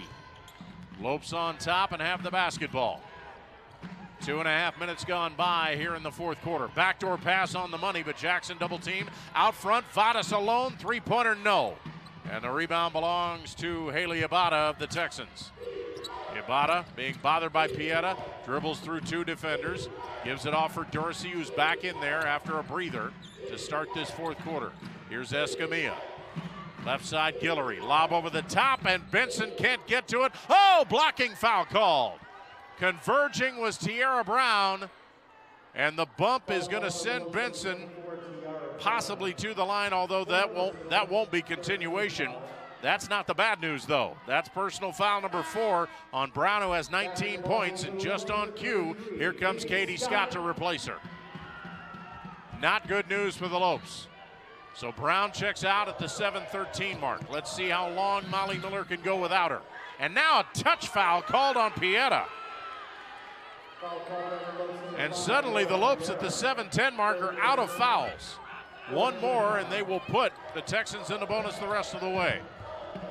Ibarra with the ball on the non-shooting foul out front. Jackson pressuring her. Now that pass knocked away, goes out of bounds. It'll be Lopes basketball. Credit Lotta Pieta with the weak side help. So the Lopes force the turnover. And Pieta comes down, taking a glance at her head coach to get the play. Molly Miller's home court record the last 3 years, Drury in here, 92-5. Trying to protect it here. Here's Caldwell out to Vadas. She'll fire another 3. That one's off the mark. And Vadas kind of pressing to get that one. Saving it from going out of bounds, Cunningham. Here's a lead pass. Here's Dorsey. And as she started to get Vadas up in the air, she picked up the pivot foot. Traveling violation, Lopes basketball. So Vadas keys the turnover. Tavia Rowell checking in for only the 2nd time tonight. Vadas will head to the bench. So the lineup is Scott, Jackson, Caldwell, Pieta, and Tavia Rowell. Brown and Shorts both on the bench with 4 fouls. Pieta to Rowell. They've cleared out the lane with Scott at the high post. Caldwell to the left side. Cross court for Rowell. Will she take it? Decides not to. Goes around a screen, give it back to Scott on the pick and roll. Put up the shot, no. Rebound scramble, and it's picked up by Escamilla. Texans with the basketball, dodging the bullet. 4 minutes gone by, fourth quarter. Texans trail by 6. Caden Forey out front for Dorsey. Jackson not leaving her this time. Give it to Benson. Here's Ibarra on the right side. Escamilla being fronted by Pieta. Here's Forey as she bumps into her own player, and a foul is going to be called. And I think the referees are going to confer because the official who made the call, Brian Woods, was shielded from the play. Forey banged into her own player, but they're going to say Katie Scott pushed her into it. And that will indeed put the Texans in the bonus for the remaining 5:44. Well, that is certainly a game changer, Jim, and a kind of a controversial call, like you said, kind of blocked from seeing the entirety of that last play, and now you put Tarleton on the line every time the Lopes put together a foul. Definitely a big game changer for this Tarleton offense, down by 6. Benson 1 for 2. Those free throws just a moment ago, and that one rolls around and drops through. Molly Miller, for the moment, staying with this lineup at the 5:44 mark. Trying to make it a 4-point deficit. Free throw good. Benson now with 5 points, and the Texans back within 49-45. Rowell in the corner, fires a 3 off the back of the iron, but the rebound touched by Caldwell goes to Jackson. Back to Rowell, fresh shot clock. Rowell now being hounded in the corner by Escamilla, and Woods right there calls the block. That's personal foul number 3 on the Texans' leading scorer on the night, Marissa Escamilla. Team foul number 3. Non-shooting foul for the Lopes. Caldwell on the side, out for Rowell. Rowell cross court, Pieta alone, 14-footer, got it. And Laura Pieta looking very comfortable from the field, but she hasn't put up that many shots. She's only 4 for 10. Full court pressure employed. Escamilla able to get it across. Now that's stolen away by Caldwell. All by her lonesome. TC to the hoop for 2. What a play as Caldwell went from behind. And Misty Wilson sees enough. Timeout Texans. 4:58 left to go in this one. And could the Lopes be setting up to run away with it? It's GCU with their largest lead. Lopes 53, Texans 45, right here on GCU TV. We made USAA insurance for members like Kate. A former Army medic made of the flexibility to handle whatever Monday has in store and tackle 4 things at once. So when her car got hit, she didn't worry. She simply filed a claim on her USAA app and said, I've got this. USAA insurance is made the way Kate needs it. Easy. She can even pick her payment plan, so it's easy on her budget and her life. USAA. What you're made of, we're made for. As a kid, I always dreamed of being a Division I athlete. GCU supported that dream, and they also allowed me to get an education. So when I came to GCU, I was able to transfer enough credits in to fast track my education. So I graduated in 3 years with a master's, and I did it debt-free because I had athletic and academic scholarships. I'm Mackenzie, and I earned my MBA from Grand Canyon University. There's a thunder in all of us. Come find your purpose at Grand Canyon University.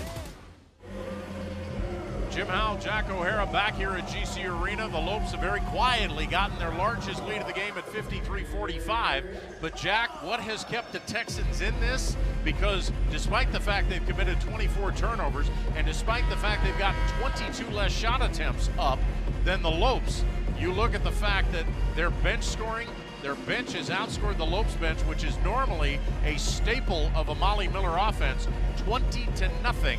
And most of that has come from Marissa Escamilla. I was going to say, Jim, look no further than Marissa Escamilla with her 18 points off the bench. It was Emily Cunningham with 20 points off the bench last Wednesday against UTRGV. Like we were saying, a ton of role players offensively for Tarleton, keeping them in this game. But it looks like the Lopes defense looking to step up in a big way here. And there's a steal right on cue. Kennedy Shorts comes down with 4 to beat. Reverse layup. Got it! What a play by Kennedy Shorts. First scoring off the bench for the Lopes tonight, and it couldn't have come at a better time.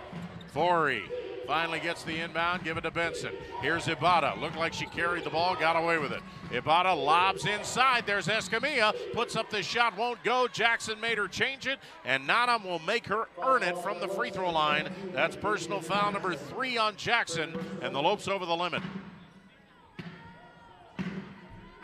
So now Escamilla, who is 3 for 4 from the free throw line tonight, with 2 huge free throws at the 4:29 mark, as the Texans, who have been really beleaguered, they have, as we've mentioned a couple of times during the game, They normally get off to fast starts, and then they tend to run out of gas down the stretch, and they're starting to see this Lopes lead grow. First free throw, good by Escamilla. Next free throw, also good. 20 points off the bench for the native of Texas, hailing from Burnett. 55-47. And the Lopes with an 8-point edge. Can afford to use a little clock here. Caldwell, the drive on the left side. Keeps coming, cut off at the baseline. Out for Pieta. Pieta will give it to Scott at the high post. Scott start to drive. She'll drive around the defender, Escamilla, all the way to the hoop. Can't get the shot to go. Rebound scramble on the floor. Shorts can't get it, but then on the steal, Shorts comes up, or Scott comes up with it, but a whistle and a foul. Backcourt foul on Pieta. That's her fourth. Fouls now quickly adding up. 4 minutes exactly left to go, fourth quarter. Both teams heading the other way to the Texans free throw line. And this is exactly how this Tarleton offense has been able to stay in this game, at least in the last few minutes, Jim, because they're going to the line every time they're fouled, and they're hitting their free throw attempts. 14 of 18, now 15 for 19 from the field tonight. Well, and you mentioned they're staying in it that way, not just by the fact that they are 15 of 19 now, and as Morton makes it 15 of 20, but the Lopes have only attempted 5 free throws all night. Escamilla got the loose ball, forces it up. It's knocked out of bounds, but the Texans will keep it. And keep in mind, 4 of those made free throws. They're 5 for 5. 4 of those came in the first quarter from Taylor Caldwell. They have shot 1 free throw since. Lob over the top to Escamilla. Fake, shoot, score. Marissa Escamilla has been on fire. 22 points off the bench, and the Texans inching their way back into it. This 10-point lead for the Lopes cut in half. Time starting to slowly become a factor. Caldwell driving through the defense to the left side. Keeps the dribble going. Pieta now gets it, drives, puts it up, puts it in. The patented Pieta drive. Perfect timing. 10 points for Lauda. 57-50. Steal. Pieta somehow able to get it, and then it's poked out of her hands, out of bounds. What a play by the Spaniard. Laura Piera like a thief in the night, coming out of nowhere for that last steal immediately after putting up the board. And just like that, once again, it looks like Misty Wilson is going to call another, it looks like the Lopes are going to call a timeout here, up by 7. Again, like you said, time beginning to play a factor here, up by 7. Coach Molly Miller wants to make sure everyone is on the same page, trying to add to this lead. 30-second timeout. The Lopes will have it in their front court, so Molly Miller wants to set a design play that can give the Lopes a 9-point or possibly even 10-point lead. Largest lead of the game for the Lopes, 10. They had that about 2 minutes ago, and then the Texans cut it to 5. Keep in mind the Texans have never led by more than 5. And that was midway through the third quarter. So the Lopes come out with Pieta, Scott, Shorts, Jackson, and the lady who will inbound in the corner, Taylor Caldwell. 2 timeouts left for each team. No more media timeouts, so left to fend for themselves. Caldwell has it, gets it for Pieta out front. Fresh 30 on the shot clock. Let's see how much they use. Scott, start to drive, spin, double team, lob inside their Shorts, puts it up and in. What an assist pass. Shorts with 4 points on 2 field goals, both of them on acrobatic reverse layups in this fourth quarter. 9-point Lopes lead. Can they hold on as we're under 3 minutes? Forey out front, looking for somebody to get it to. Coming out to get it is Morton. Now for Forey, shot clock at 11. Here's Benson on the drive. Spin, double team, throws it away, falling down, out to Forey. 3-pointer is flat. And the rebound belongs to the Lopes' Donna Jackson. Now they can use some clock. And Molly Miller on cue says, hold up. So Caldwell will yo-yo the ball as she takes the dribble to the right side. Stop with 17 on the shot clock, 2:22 left to go in the game. Pieta, low block Caldwell. Scoop it for Shorts from the free throw line, banks it in! Kennedy Shorts, 11-point game. Again, the Lopes continuing to press, and the press has been much more effective in this second half. Ibarra fumbles, gets it back, stop the dribble. Lob over the top, there it is, Escamilla, but she was too far underneath. Shot didn't go, hit the bottom of the rim, and the Lopes have it, and we're under 2 minutes, and suddenly time very much in the back pocket of GCU. Caldwell straight away for Shorts. Lopes in no hurry.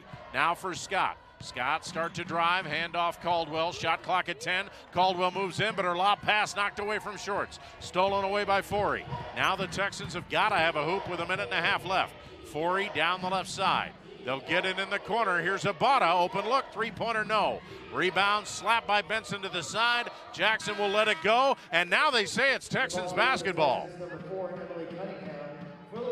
So Tarleton gets a break with a minute 22 left, and they'll reset the shot clock to 20.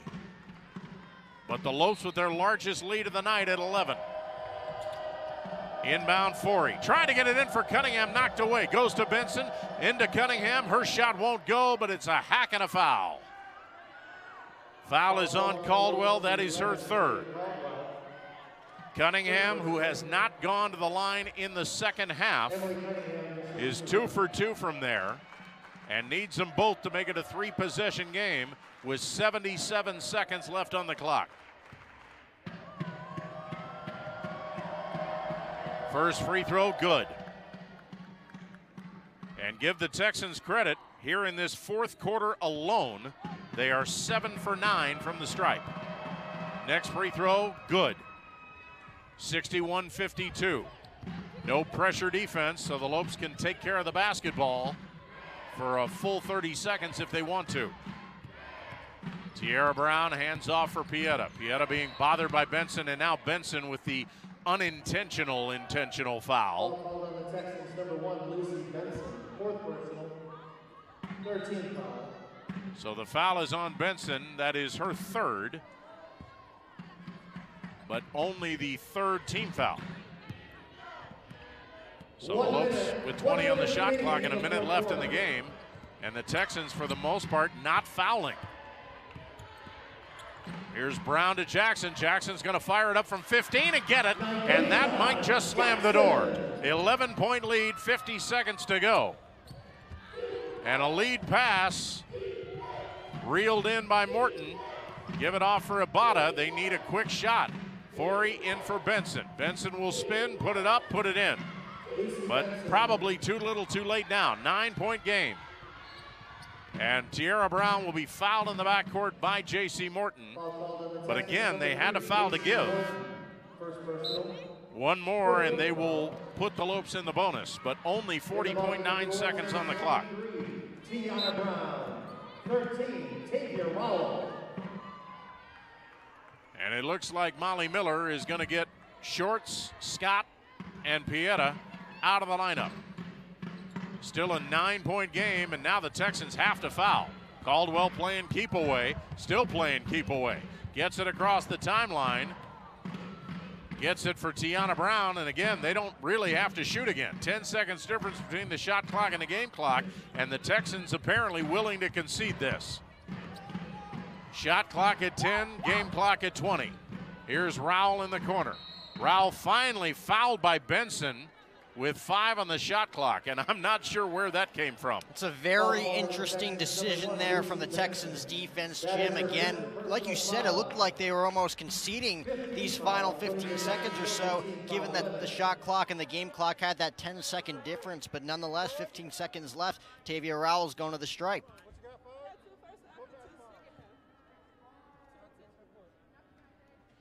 So now, with only 15.8 seconds on the game clock, Molly Miller is going to get the rest of the starters out. Tierra Brown, Taylor Caldwell, Nana Jackson, all getting high fives as Balagay, Shorts, and Vadas back in to join Tiana Brown and the lady at the free throw line trying to get into the scoring column for the first time tonight. Tavia Rowell, first free throw, won't do it. And remember, these two teams right back at it for game 2 tomorrow. We'll be on the air right here on GCU TV starting at 5:55. 1 of 2 free throws good, 10-point game. And now it's all over but the shouting as the Texans come into the front court. Texans gave it a whirl.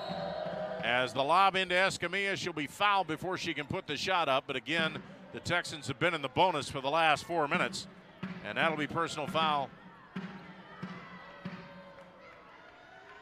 I believe they put up 11, which would not work.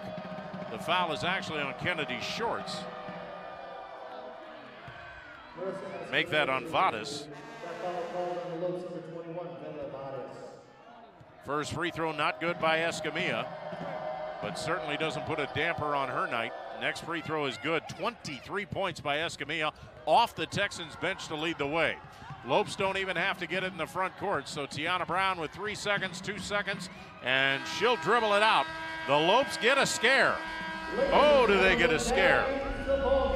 But they're able to make the plays down the stretch, able to finally get some breathing room midway through the fourth quarter, and they're able to coast to a 9-point victory over the visiting Texans and keep the Texans winless in WAC play. Final score here from GCU Arena in the heart of the Valley of the Sun, Phoenix, Arizona.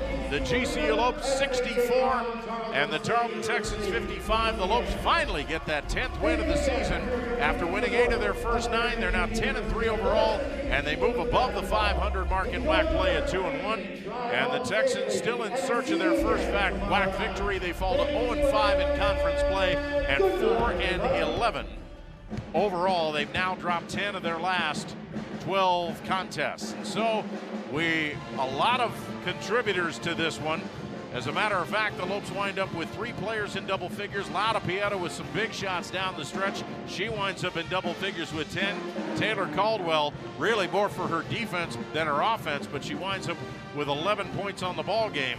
But when we look at the player of the game, we've got to look at the one who really was the spark plug in those second and third quarters, Jack. Well, she came out in a big way on Friday. She answers the call again tonight. Tiara Brown, you look at 19 points, 8 rebounds, shooting 9 for 13 from the field, stepping up in a big way. She did find herself into trouble with some personal fouls later on. She ended up with 4, but Coach Molly Miller recognizing that, utilizing some of her other key forces. You mentioned the Laura Pierres and the Taylor Caldwells of the world. What a difference this offense is when they're not fouling out of the game late in the fourth quarter. And then you look at the likes of Kennedy Shorts making a big impact late. Katie Scott finding her rhythm late as well. This is a completely different offense in this fourth quarter. I mean, tuck and nip to say the least in the first 3.5 quarters between these two offenses, but the Lopes able to prevail. And as we look at our Copper State Credit Union final stats, one of the big stats is not the fact that they actually got on the board 3-point shooting wise. It's the fact that midway through the third quarter, Jack, the Lopes were shooting 30% from the field, but really started to come alive in that last 15 minutes, wind up 28 of 62 from the field, 45%, and more importantly, 23 more shot attempts than the Texans. Yeah, something clicked in the later stages of this one, Jim, and you mentioned also from downtown distance, the Lopes a goose egg in that first half, able to come alive 3 for 3 in a big pivotal moment late in that third quarter to take the lead away from Tarleton. Of course, out-rebounding Tarleton throughout the duration of this one, creating the most opportunities for them, finally able to connecting later on in this game. And again, you mentioned some of those key role players late in the game, the Kennedy Shorts of the world coming alive, as well as Katie Scott beginning to find her rhythm. The Lopes able to out-battle some of those role players for Tarleton. And Molly Miller, when she looks at that turnover stat, she's obviously not going to be pleased by the fact that her team turned it over 18 times. She'll obviously be happy about the fact that they're right on their season average, forcing 26 Tarleton miscues. But I think one of the things that will at least be a bright spot for Molly when she looks at that 18 turnovers is the fact that they had 12 at the break and only 6 after that. And you saw they took much better care of the basketball in that fourth quarter. Well, we talked about them learning from their lessons early on in this one, Jim. I think it's safe to say that the Lopes were able to recognize what they did wrong in the first half, and they were able to adjust going into the second half of play. And you got to be happy with some of the little things as well. They hit their free throws tonight, which you got to be pleased with if you're Molly Miller. A lot to take away from this game and a lot to learn from. Again, 24 hours again tomorrow. They'll be right back at it against this Texans squad. So again, Tiara Brown, 9 of 13 from the field, 19 points, 8 boards. And then Taylor Caldwell, 11 points, 2 rebounds and a few steals. And then, of course, Lauda Pieta also in double figures, 5 of 11 from the field with 10 points. And then in a losing effort, the two-headed monster for Tarleton, Marissa Escamilla, 23 points off the bench, 13 points for Ayanna Dorsey, 11 of those coming in the third quarter, but the Lopes able to shut her out in that fourth quarter, and that was one of the big differences down the stretch. So again, we're only halfway through this WAC doubleheader as the Lopes move above 500 in WAC play. They're going to try and go 3-1 just less than 24 hours from now. We'll be on the air with GCU Tarleton 2 tomorrow night right here in this same building. This is game 3 of the 5-game homestand. We'll be on the air at 5:55 with the pregame show and 6 p.m. with the tip-off. Want to thank our great crew as always. Directing Travis Fleming, producing Marley Thompson and Diana Johnson, Hunku Funsale and Dominic Hinton on the cameras, and of course my partner in crime, Jack O'Hara. Always a pleasure, Jack, when you are next to me, and we want to remind you that you can always follow Grand Canyon University on Twitter, Facebook, and Instagram. Don't forget to download the Lope Nation app so you can watch all the live streams from your mobile device or subscribe to our YouTube channel. That's at youtube.com/GCU. So until we talk to you tomorrow night from right back here at GCU Arena, this is Jim Howell speaking to you from the heart of the Valley of the Sun, Phoenix, Arizona, and reminding you the final score in a tough one for the Lopes, the GCU Lopes 64 and the Tarleton Texans 55. Have a great night, everybody, and go Lopes.